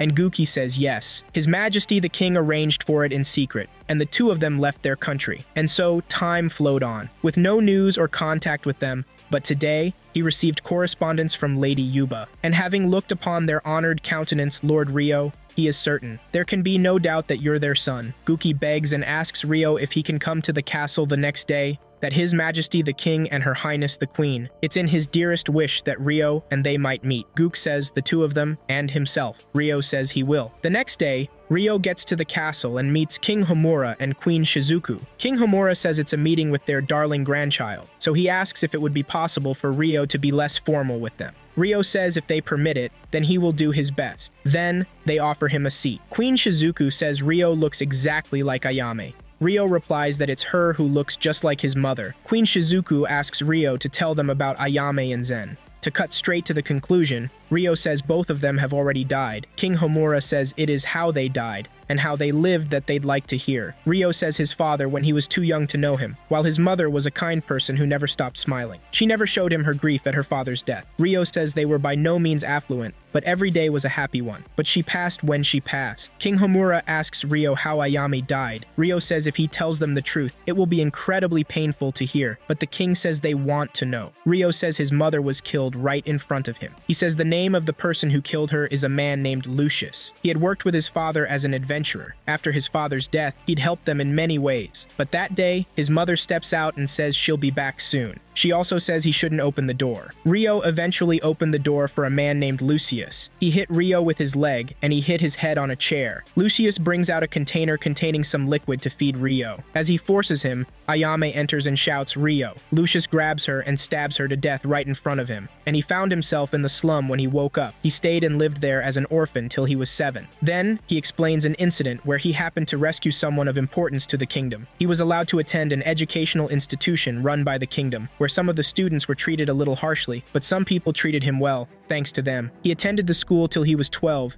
and then he set out for this land that his mother had promised to show him one day. King Homura says both his parents must harbor a deep hatred for them. Ryo says he thinks his mother was grateful to them for being able to marry his father. He says it would make no sense for him to hate them in the face of that. Ryo says that the man who kills his mother is the one person he will never forgive. King Homura asks if he hopes for revenge, and he says once, that was all that kept him alive, but revenge doesn't create anything. He says even so if he ever met that man with his hands. King Homura tells him if he travels the path of revenge, what he will find is hell. Ryo says he will proceed because he's determined to proceed even if it's necessary. He would not hesitate to dirty his own hands. King Homura says he won't stop him, but before then, he would like him to spar with Guki. because he'd require strength if he's to one day face Lucius. Guki and Ryo come home when they see Lei Komomo, who happens to be Guki's daughter, and he happens to be the one who saved Lady Komomo. Guki and his wife are glad and surprised. The fight between Guki and Ryo Kayoko to officiate the fight, and the king and queen are present too. Both Guki and Ryo begin to show some wonderful sword skills to attack each other till Guki decides to chant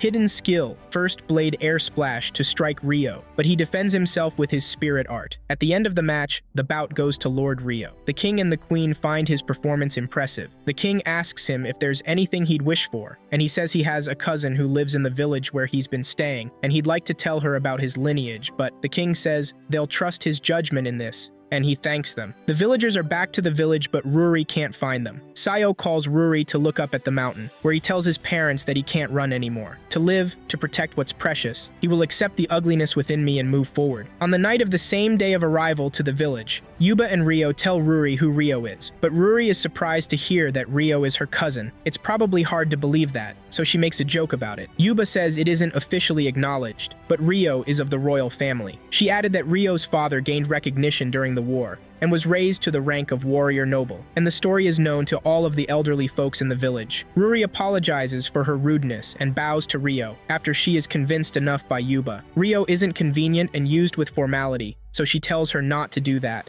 Ruri says he's royalty, and Ryo says his mother may have been, but he's not, so she begs Ruri to treat him like she used to. She asks if she could call him Ryo, and he says, of course, he hopes to continue their relationship. Then she says they're cousins. Calling her Miss Ruri is a little awkward, so she wants him to refer to her more familiarly. Ryo agrees, although it's going to take a while for him. Ryo tells both of them that he's thinking of leaving this village by this time next year, and Yuba says he will be missed, but it can't be helped. Yuba asks him if he'd return to the land he grew up in, and he says yes, but there's somewhere I'd like to stop by along the way too. Ruri asks him if he'll come back to this village again someday, and he says if it's permitted, I'd like to come back one day. Ruri says he's of course permitted, and Yuba added that he's a member of this village so he can come back any day. Ruri thinks that since Ryo says he's going to stop by somewhere, maybe someone is waiting for him there. Ryo says they aren't related by blood, but there's someone who thinks of him as an older brother. Ryo meets with Ruri and Sayo at their spot, and he addresses Ruri as they've agreed to do it. Then he mentions that he hasn't said hello to everyone since he came back, so he wants to go around and see everybody properly. Ruri says alright. Then she notices the expression on Sayo and the other ladies' faces, and she asks them what. Sayo says the manner of speaking. A lady walks up to him to ask him why he is speaking with Miss Ruri that way, like it's normal. Ruri manages to tell them that they're both living in the same house, so she just asks him to stop using all that formal language. Other ladies are jealous, saying they want that too. He continues his everyday activities in the village, and he's enjoying his time with the villagers. At the farm, Ruri calls on Ryo to tell him that she has planted the seedlings in her area just the way he asked her to. Ryo commends her and tells her to help others who haven't finished theirs. Dalo cuts in and says Ruri's so hardworking, so she'll make a good bride, and Ryo says he thinks so. Both Ryo and Dalo laugh it out when she says they shouldn't her like that. Then, Ryo turns to Miss Sayo and asks if he could help her, but she quickly continues her planting and says she isn't paying attention. Ryo tells her to make sure she remembers everything. Besides, he'd like to supervise everyone in the village in what he's taught after he's gone. Sayo hears this and pauses, and Ryo says that it all depends on whether it turns out well. She asks Ryo if he's leaving their village, and he says yes. He says he hasn't told anyone else yet. But this fall, around the time the Harvest Festival ends, that's when he is thinking of going. She asks if he's staying close and would come back to the village regularly, but he says he's planning to travel across the country, so he doesn't know if he'll be able to come back regularly. He feels it's better to inform her far ahead before then. Sayo is worried but doesn't want Ryo to notice this, so she claims that dirt from her hands gets into her eyes. Ryo creates water spirit art and gives her to wash her face. Ruri asks her what happened, and she tells her the same thing she told Ryo. Then she says she'd better get to finish up her section, and Ruri says she'd help. Sayo gets home that day and bursts into tears until Shin comes into the house to see his sister crying, so he asks her what's wrong with her. She claims to be fine and would go make dinner, but it's obvious that it's not dinner time. Shin thinks it is Ryo that made her cry, so he's about to step out in anger when Sayo tells him Ryo didn't do anything but just that Ryo's leaving the village. Shin quickly steps out of the house to go to Madame Yuba's place to look for Ryo, On getting there, he sees Ryo and bows before him, begging him to stay in the village. He says he knows what he's saying is selfish, yet he shouldn't leave the village. Sayo gets there and apologizes for whatever trouble her brother might have caused them. They both apologize and they leave for their house. It's finally the harvest festival. Everyone is happy, enjoying their moment, and Madame Yuba invites the Guki family to have fun with them. Guki decides to do a challenge with anyone who's got confidence in his skills, and he says rank and size have no meaning. While some people hail Guki, some people push Dola to the stage to challenge Guki, even though he doesn't want to. Guki wins at the end of the challenge. Ryo makes everyone kamutan. Ruri invites Komomo to come have kamutan. Ryo thanks Lady Kayoko for her help today, and she says it is the least she could return. Then, Sayo asks if she could have a moment with him, so they move away from the party spot to discuss. Ryo sees the hairpin and says she's still using it. Then, she gets to the main conversation, which might seem burdensome, but she has to say it. She says she's in love with Ryo. Ryo feels sorry, but he can't return her feelings. She asks if it's because he's leaving the village, and he says yes, but not the whole reason. Then, she says Ryo should take her with him. Ryo says it's not possible, and she says she works hard so that she won't slow Ryo down. She says she's trained her body and practiced her spirit arts every day for the last 6 months. She says she'll do everything she can not to hold him back. Ryo insists that it's not an issue at all. He says again that he's sorry and can't return her feelings. Water rushes down her face and she says it's all right even if Ryo never looks at her, even if he never does anything for her, but he should at the very least let her stay by his side. She holds Ryo's hand, but Ryo feels sorry and lets off his hand and leaves the scene. As he leaves, he notices Shin watching, so he stops and quietly says,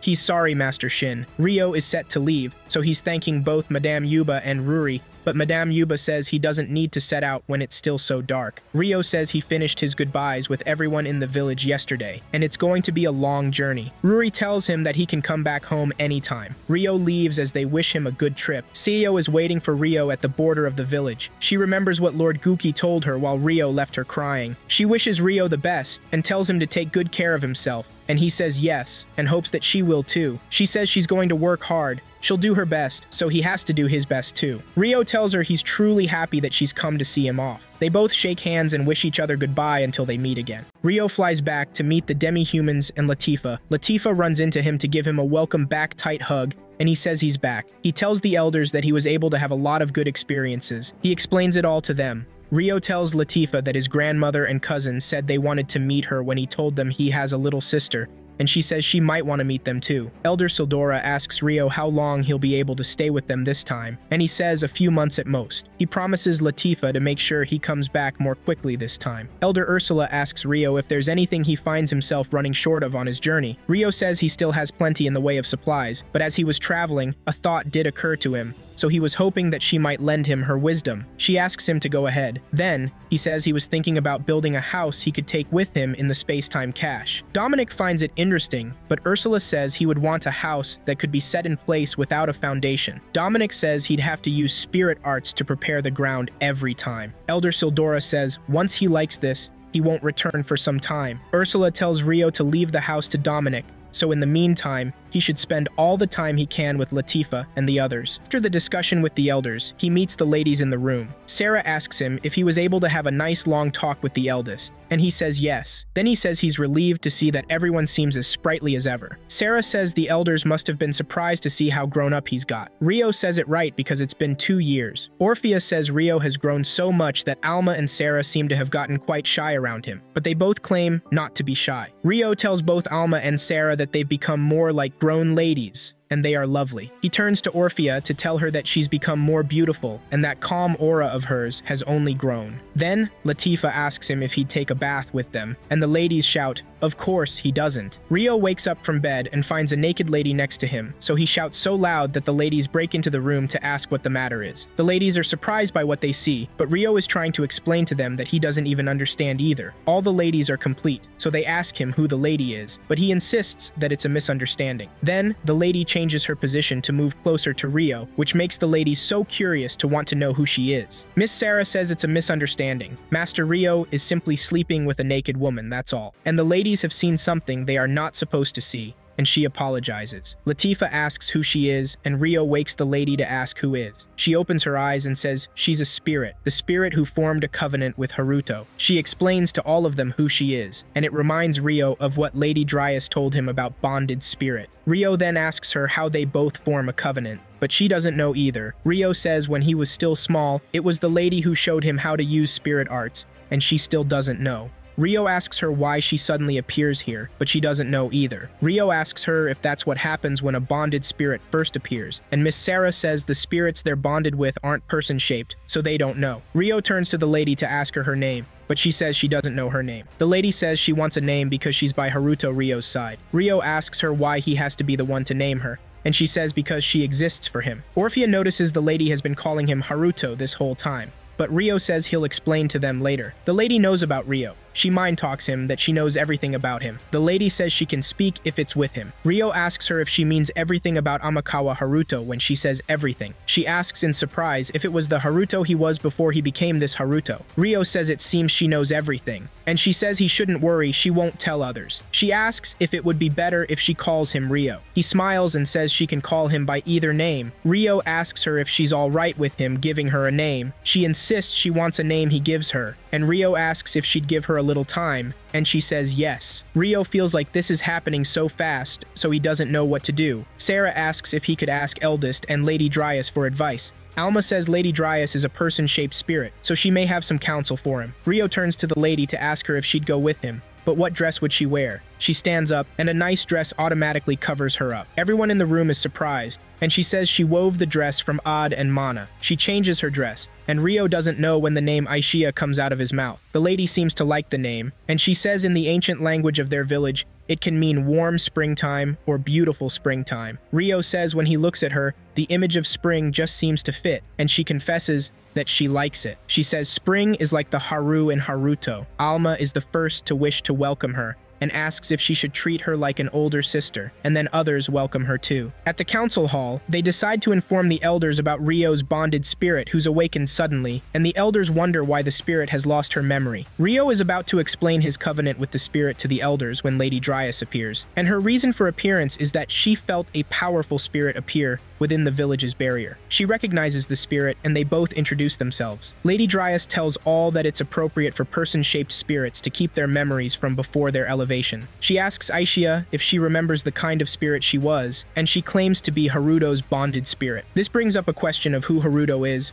but Rio says there's a bit of a situation regarding that, and he confesses that he calls himself Haruto in the Strahl region, and he's wanted by the authorities. Lady Dryas suggests they identify the kind of spirit Aishia, so she asks Aishia to tell the element she's best at, and she replies that she's good at all elements. They're all surprised to hear that Aishia is proficient with spirit arts of every element, even Lady Dryas. Then, they decide to set up a fight between Rio and Aishia to gain an understanding of how much power Aishia has, especially Rio. Rio holds a stone and tells Aishia that their fight begins once the stone hits the ground. Rio throws the stone and it hits the ground, and then the battle commences. Aishia's technique of fighting is fast, and Rio notices her movement, so he wonders if she traced and copied his techniques. The fight is an intense type. They both use different spirit arts in the battle, one of which Alma can tell is used to defeat the Black Wyvern. Then, Rio and Aishia unleash massive tornadoes that Lady Dryas has to end the match before any form of attack from both ends may affect the village. From Aishia's performance, they can tell that she's truly capable of every element. Lady Dryas says from what she saw that Aishia only uses a fraction of what she has, and as it is now, she thinks Aishia is unsafe. Lady Dryas says she'll impart the knowledge about spirits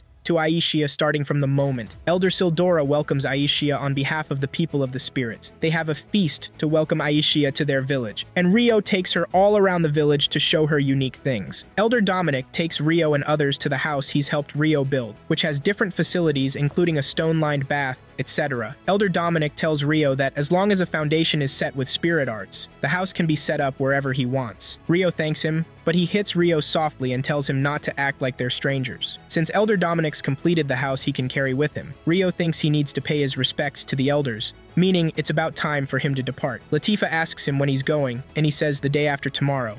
Elder Dominic says he'll inform the other elders and they'll meet at the council hall. As they enter the new house, Rio notices Sarah's mood, and he feels sorry for the sudden departure. Sarah tells him to spend a little time talking with Latifa. At night, Rio is seen in the bath, thinking about himself as being thoughtless. He's been focused on his spirit arts training since Aisha awakened, but he hasn't been talking with Latifa as much. Just in a moment, Latifa comes in a bath towel with the motive to wash Rio's back since he's leaving the day after tomorrow, but Rio isn't comfortable with the fact that she's not putting on clothes. In the end, he allows her to wash his back, and she reminds him that she used to be Japanese. Her name back then was Endo Suzune, and Rio asks why she decided to mention it all of a sudden. She says Aisha calls her Haturo. He tells her it was his alias in the Stral region. Rio tells her that his name was Amakawa Haruto, when he lived in Japan before he reincarnated. Latifa says she used to take a bus, and there was someone she wished was her big brother, who took the same bus as her every day. But the bus got into an accident. Rio can tell now that they happened to be involved in the incident. She says Rio is a wonderful brother, but Rio doesn't feel like that because he's not with her anymore. Latifa hugs him immediately and tells him to make sure he comes home to the village. Rio promises to come back if Latifa is waiting for him. She's so happy to hear that, and she asks if there's anywhere that needs more rinsing, and they make a joke out of it. Rio tells her that there's something he has to do in the Stral region, and Latifa tells him not to mention that she understands. The next morning, Rio is set to leave the village for Stral region, and he's escorted by the elders and the other ladies. Elder Ursula gives him a teleportation crystal, a magic item that allows the user to teleport back to the village easily. Elder Dominic tells him that it only works in one direction, so it can't take him back to where he came from. They consider him a sworn friend, and to learn a sworn friend set out on a journey empty-handed would sully the name of the people of the spirits. Elder Sildora gives a magical item that will allow him to change the color of his hair at will. As he is a wanted man in Stral, the magical item will prove useful. Lady Dryas reminds Ashia not to forget what she's taught her. Then, Rio tells Sarah to look after his little sister, but Latifa claims not to be a child anymore. They all wish him a safe trip. On their way to Stral, Rio says there's something he has to do in Stral, but before then, he needs to meet someone. And Aisha says, Celia. She seems to know everything. Rio says he hasn't been able to communicate with her after the first letter. Back at Beltram Academy, Celia is seen in the school compound, thinking and wondering if Rio is safe wherever he is, as she is always holding the letter she ever got from him. All of a sudden, Lord Charles is surprised, and she calls him Lord Charles, but he asks why she won't call him darling. Celia says she can't because she's too shy to do something like that. Well, Lord Charles hopes she changes with time. Then, one of Lord Charles's guards calls for him to see something. Then, he leaves. Rio and Aisha find their way to Beltran, royal capital of the Beltram Kingdom, but it seems crowded compared to how it used to be. To avoid being noticed by anyone, he uses the magical earring to change his hair color. They decide to stop at a woman's shop, get something from her, and use the opportunity to ask why there are a lot of people passing by. And the woman says it's because there's going to be a noble's wedding parade the next day. So lots of people have come from outside the royal capital. Rio is curious, so he asks nobles from which house, and she says the Duke Arbor's house, one of the great noble houses. Rio tells Aisha that he's going to the academy next, but Aisha says she'll go with him as her spirit form might be useful for them when they're out there. At night, when they arrive at the academy, they land on a roof adjacent to the entrance of the academy, with some guards staying open and alert. Rio takes them through a window he used to unlock easily, but couldn't, so Aisha quickly uses her spirit form to appear on the opposite side, to open it from inside for Rio. They find their way to Celia's research lab, but it's empty, so Rio wonders if she has changed lab, because he knows she wouldn't quit the academy. Rio says it's a bit of a risk, but if there are researchers in any of the other rooms, they can use illusions and ask them. Aisha tells him to leave it to her. Rio finds another research lab in the academy, and Rio knocks at the door. When the man in the lab asks who's knocking, Aisha appears at his back and touches him so he won't recognize Rio. Rio comes in and asks him where Celia Claire is, that he has some business with her, and the man replies that she's in the royal palace. The man tells him that Celia is getting married to Lord Charles of the House of Duke Arbor. Rio seems out when he hears the news. Rio is surprised Celia is getting married to Charles Arbor, so he asks the man how it gets to be like that. The man says in the last conflict, the kingdom of Beltram suffered a crushing defeat by the Proxia Empire, but with the actions of the House of Duke Arbor, they just barely managed to commence negotiations for peace. But the power and authority of the royal family were lost. Then, Duke Huguenot's faction was made to take responsibility, so they fled the royal capital. The House of Duke Arbor has rallied its momentum, and what they have chosen to once gain strength is the House of Count Clare. Aisha asks the man if the House of Count Clare desires this political marriage, but the man says he doesn't know, that he doesn't have such detailed information. Aisha takes her hand off the man and he sleeps off. Outside the building above the roof, Aisha asks Rio what he'd do, and he says he has to see Celia, and asks her in person before the marriage happens the next day. But Celia is in the castle, and there is every possibility that their defense will be even tighter than the academy. Aisha says she'll use her spirit form to investigate. Rio says a spirit in spirit form is a mass of Ode and mana, and something inside the castle may be set to detect suspicious magical power. Aisha says she can visually perceive barriers that are made to detect magic. As she leaves, Rio is about to say that she and Celia haven't met before, but she says she knows what she looks like. Rio tells her he's counting on her. At the castle, Lord Charles, Celia, and her father are having dinner. Then her father feels sorry that he hasn't been able to come to see her until now. Celia believes her father is busy with official matters, so she tells him not to mention. Lord Charles interrupts them.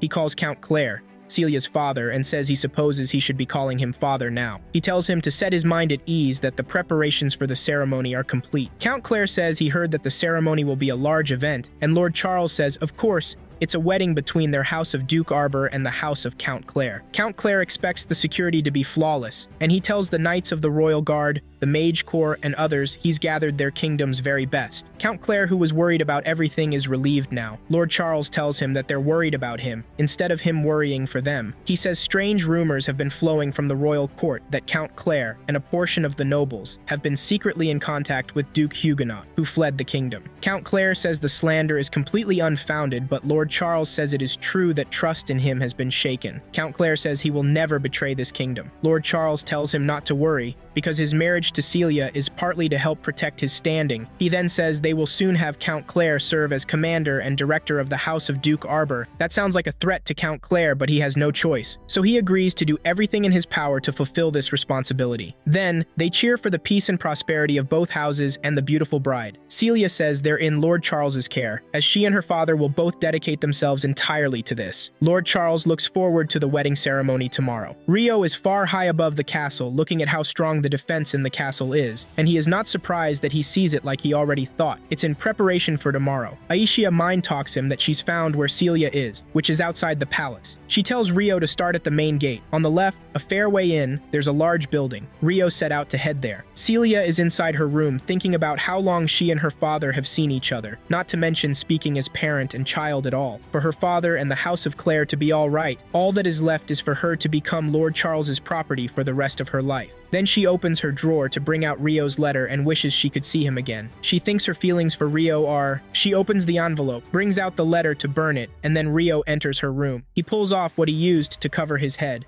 and uses the magical earring to turn his hair back to black. She's so surprised by him again, the least she expected. Rio says he's come back as promised, although it took him 4 years to do it. She drops the letter and hugs Rio so tight. Celia can tell now that it isn't a dream, and they both tell each other they've missed each other. Celia tells Rio that he has grown taller, and Rio says she hasn't changed very much at all, but she claims to have grown a little more womanly. Then, Rio tells her that she's always been beautiful, but she's grown even more lovely. She beats Rio's chest for saying things like that again. From the sound, while she beats his chest, she says Rio's grown dashing, strong, and gallant. She confesses that she's glad he comes back safe and sound. Then she wonders how Rio gets into her room. Rio smiles, and then she asks Rio to tell her about his trip to the Yagumo region and everything. She asks if Rio would like to have some tea so they can have it like they used to. While she prepares the tea, Rio mentions that he heard she's getting married to Charles Arbor, and she replies, yes. Rio asks her if the wedding is something she wants, and he feels sorry to have pushed such a question to her. Celia says the wedding is something she's agreed to,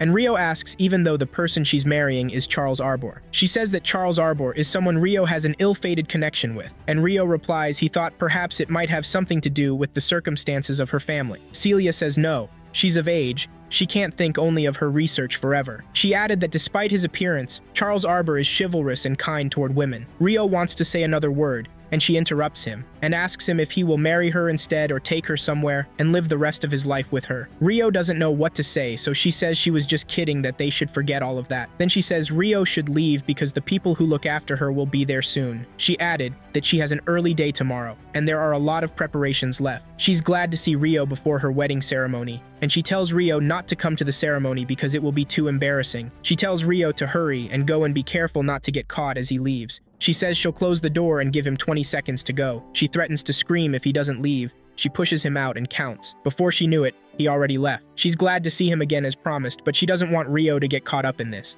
She ends it all with bye-bye, Rio. Rio tells Aisha that he wasn't able to find out her true feelings, and she asks him what he tends to do. Rio says he doesn't know, but he wants to know a little more about what's motivating this wedding. Then, Aisha says she will help him, but he says sorry, and she asks her why he apologizes. Then he says because all he does is have her to help him. She reminds him that she said she would always be at his side. She says he can come to her anytime he needs her. On the wedding day, Sir Rhys pays a visit to Charles Arbor to congratulate him. Charles Arbor asks him when he arrives, and he just arrived. Lord Charles says if he'd known earlier that Sir Rhys would be staying, he'd have provided a proper welcome. Sir Rhys tells him not to trouble himself. Sir Rhys tells him if he's too friendly with him, some people would not be amused, so he'd like to keep his visit quiet. Lord Charles tells Sir Rhys to come to his home once the ceremony is over. Sir Rhys tells him tonight is his first night together, so he'll visit another day. As they talk, Sir Rhys can sense a powerful spirit, so he gets carried away, until Lord Charles calls his name to ask if he's good, but he says it's all good. Then, Sir Rhys says he will go to the ceremony hall early and wait there. Lord Charles calls on one of his guards to show Sir Rhys to the ceremony hall. After a while, he can't sense it again, meaning that it's disappeared. Celia is dressed, looking at herself in the mirror. Then she hears someone call her name to come out for a moment. When she comes, Lord Charles and others who see her love the way she looks in her dress. He introduces her to his wives to meet them so that they can become friends. Then, he tells his first wife, Tenesina, to take care of the rest, and he leaves. Tenesina moves closer to her to introduce herself and tells her that there's something she'd like to make clear from the beginning. She says Celia, daughter of Count Clare, would be superior to them in social standing, but once she's married Lord Charles as his seventh wife, her place amongst them is at the very bottom. She added that she wouldn't allow any impertinent behavior, and Celia agreed to the terms. Celia says she's inexperienced and inept, but she hopes the older wives will look at her kindly. Tenesina says her complexion looks terrible, and she should try to smile more brightly. All of a sudden, Celia's maid comes in to inform Celia that Her Highness Princess Christina, first princess of the realm, is here, and Celia tells her maid to let her through right away. Tenesina is not good with the fact that she left her to attend to her maid, but she apologizes to her. The maids and other wives honor Princess Christina as she comes in, and she apologizes to Celia for arriving so suddenly, with no prior notice. Celia thanks Princess Christina for coming. Princess Christina commends Celia's wedding dress, and she thanks her. Tenesina turns to Princess Christina and welcomes her, telling her to come inside and rest at her leisure. Princess Christina says she is hoping to speak with her former teacher, Professor Celia, in private. Tenesina quickly apologizes for her behavior and takes the other ladies with her. Princess Christina says she's come to offer congratulations in place of her mother and father. Now they're seated inside having some tea. She never stops commending her professor, and she says her complexion looks a little better than it did earlier. She asks if those individuals say something unpleasant to her, but Celia says no. She was just so nervous yesterday that she didn't sleep well. She thanks the professor because, with her help, she's finally able to be outside like this. Princess Christina confesses that she's been confined in the palace for so long, and Celia says the scrutiny of Duke Arbor's faction is quite stringent. Princess Christina says, in her case, the inadequacy of the royal family is the cause of it. She believes Flora feels the same. Celia tells her that when Duke Huguenot fled the kingdom with Princess Flora, it must have been painful. Princess Christina says it made her see that all faith in the power of the royal family had been lost, and the ill effects of that have resulted in Celia's wedding. Princess Christina feels sorry for all of this, but Celia claims that the wedding is something she decided upon, so she doesn't need to apologize. Princess Christina says that she has stolen her smile from her. She explains that while she attended the academy,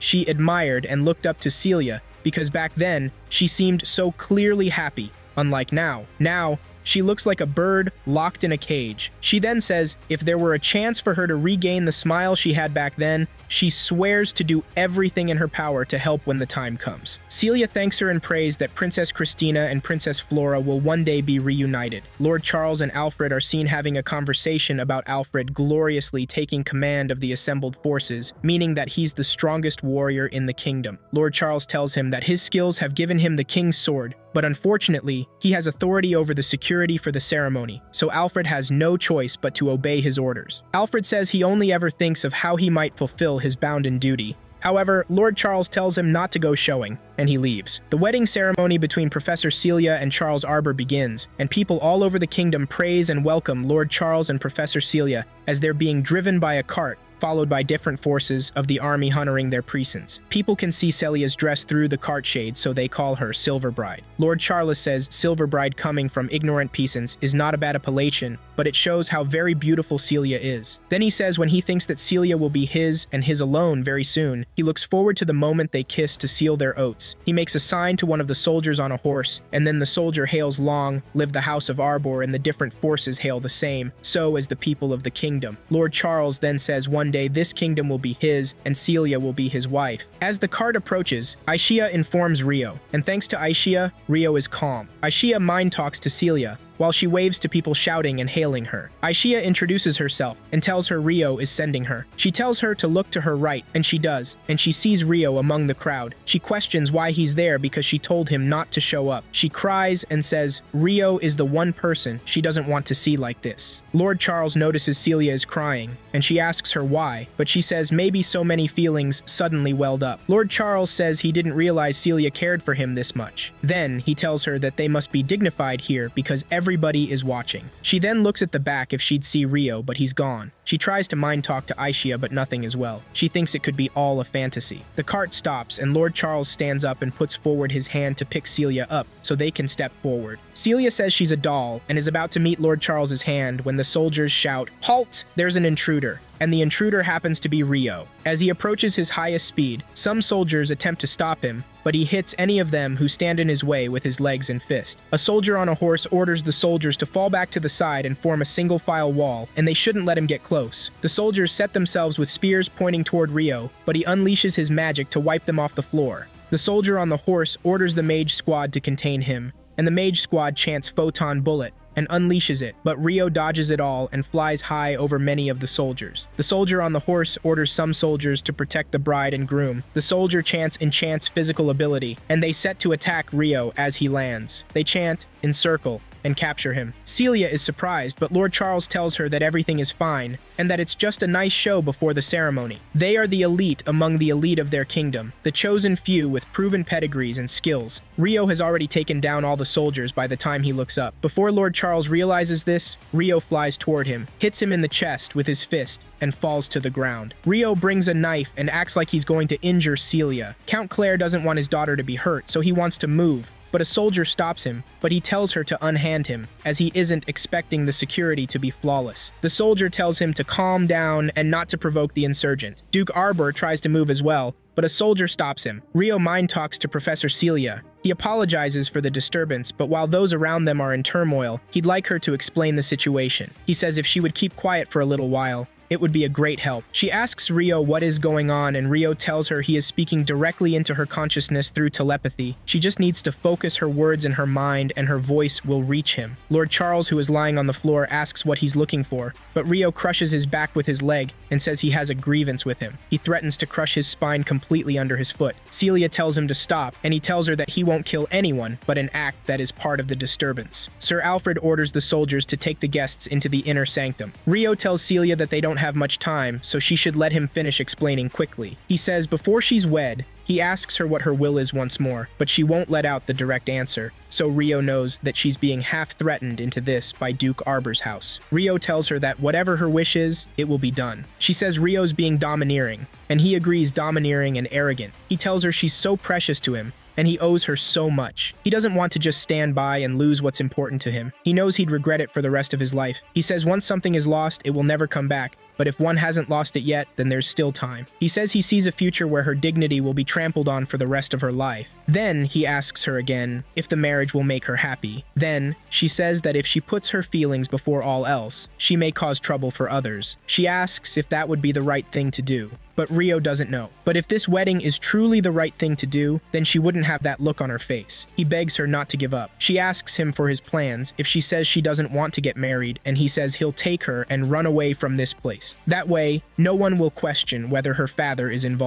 Celia looks and sees that they've been surrounded by an army of soldiers, so he tells Rio that they will catch him. Rio tells her not to worry about it, but he will make her wish come true. He lets her know that it's something someone holding a knife to her throat should be saying. Then, she tells Rio to take her away. Rio faces Lord Charles and tells him that he has decided to abduct his bride right before everyone's eyes. Then, he He grabs Celia and runs away, while Celia shouts, "Lord Charles." Lord Charles orders all troops to go after him and capture him. Sir Alfred tells them to hold, and they should not break any information. Lord Charles orders them to catch Rio immediately. The soldiers run after him to catch him, but he flies above them and lands on the other end. Lord Charles screams the soldiers are incompetent, as they can't get a hold of just one man. Sir Alfred asks Lord Charles if he sees Rio's jumping ability when he charges it. The mage squad chants Photon Bullet and unleashes it again, but Rio drops Celia and creates a barrier that stops the threats. Sir Rice thought Rio was using some kind of magical item, but spirit arts. Then he wonders who the person could be until he remembers a boy who cut off the head of a huge monster in the forest using spirit arts, so he thinks he's come back. He can tell that he's gotten stronger since the last time he saw him. Then, he unleashes an attack on Rio, but Rio controls it and hits the attack on the floor, and it blasts, so people yell thinking Rio and Celia are dead,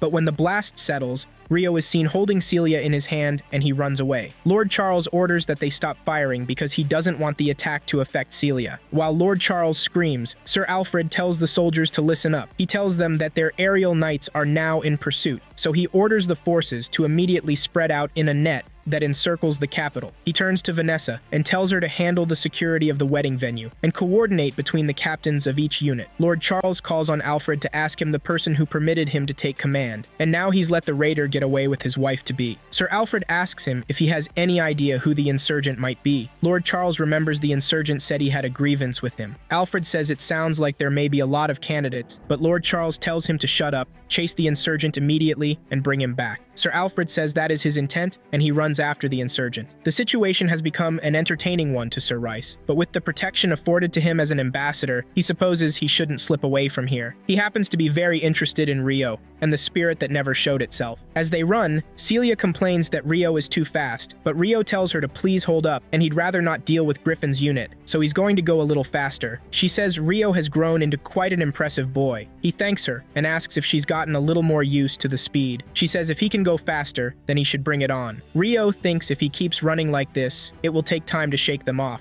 so he sets his head for a moment. He says he'd pass on the baton so they'll meet up again later. Celia asks him what he means, then he tells her that it's part of the plan. She confesses that he has someone helping him, and the person is the girl who first spoke to her telepathically. Then, he flies from a top building. After they land, he calls Aisha, and she appears. Rio gives Celia to Aisha, and Celia asks what is going on. Rio says he'll play decoy and buy some time. Rio tells Celia that both of them will use the opportunity to escape the royal capital together. He promises that he'd meet up with them later, and Aisha says she'll explain about herself to Celia on their way. Aerial knights find Rio at the top of the building, but not with Celia. One of the aerial knights says the alley he comes out of is a dead end, so they should inform the teams on the ground. He tells one of them to send up a flare. He points to the sky a signal flare to call for reinforcements, so Rio thinks it's going as planned. All that's left is for Rio to make a big show in drawing them away. The aerial knights unleash an attack on Rio by chanting Blitz Shot, but none of it hits him. They continue firing. Then he decides to go between buildings where he meets soldiers on horses and those on foot. He fights as much as he can fight, and then he thinks not killing anyone might be making things tougher now. Just in a moment, Sir Alfred comes in and says he will now restrain Rio. Rio recognizes him as he's the one they call the King's Sword. Sir Alfred orders his men to stand back and begin. The first hit ends in sword on blade tie,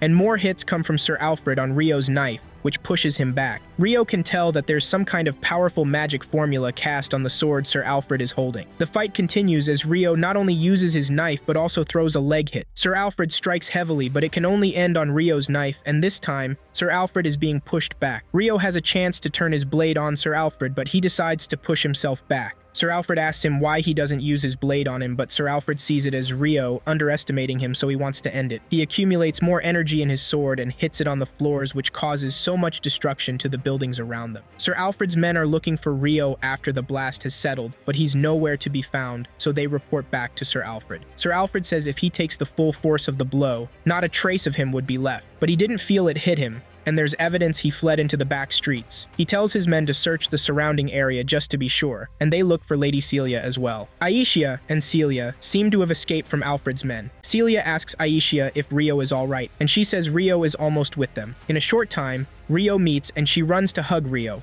although she almost falls. Rio tells her everything is alright now. Celia sees Rio's clothes and she asks if he's hurt, but Rio says no. Then, he thanks Aisha. Rio asks Celia if they should go, but she asks if it's alright. Then Rio asks if she still wants to go back, and if she can still make it in time. She quickly says no, but she was just thinking it doesn't feel real. Celia says for a moment she thought her life was over, but Rio saves her and he's with her now, and she thanks him for kidnapping her. Celia says they will have to think of what to do next, and Rio quickly tells Celia that he has something he must do, but he won't let her suffer for lack of anything when it comes to daily necessities. Celia says she's inexperienced and inept, but she hopes Rio will look at her kindly. Rio tells her that he should hope she will look on. She also mentions that they should talk a lot to make up for all the time they didn't see each other. All of a sudden, Aishia says it's coming, and there are 4 firelights of different colors that range from the earth to the cloud. Then it all fades into the cloud after a while. Aishia begs Haruto to help and save them. Some ladies find themselves in a space where they can't reach anyone, as there's no service on their phone, and they get kidnapped by some men. They are kept in a vehicle, but Rio comes to the scene to rescue them from the men. Then he asks them if there is anyone else, and they point at a building. He unlocks the key to the building and sees Michan, who looks so much like Michan, but the lady thanks him and addresses herself as Ayase Miharu.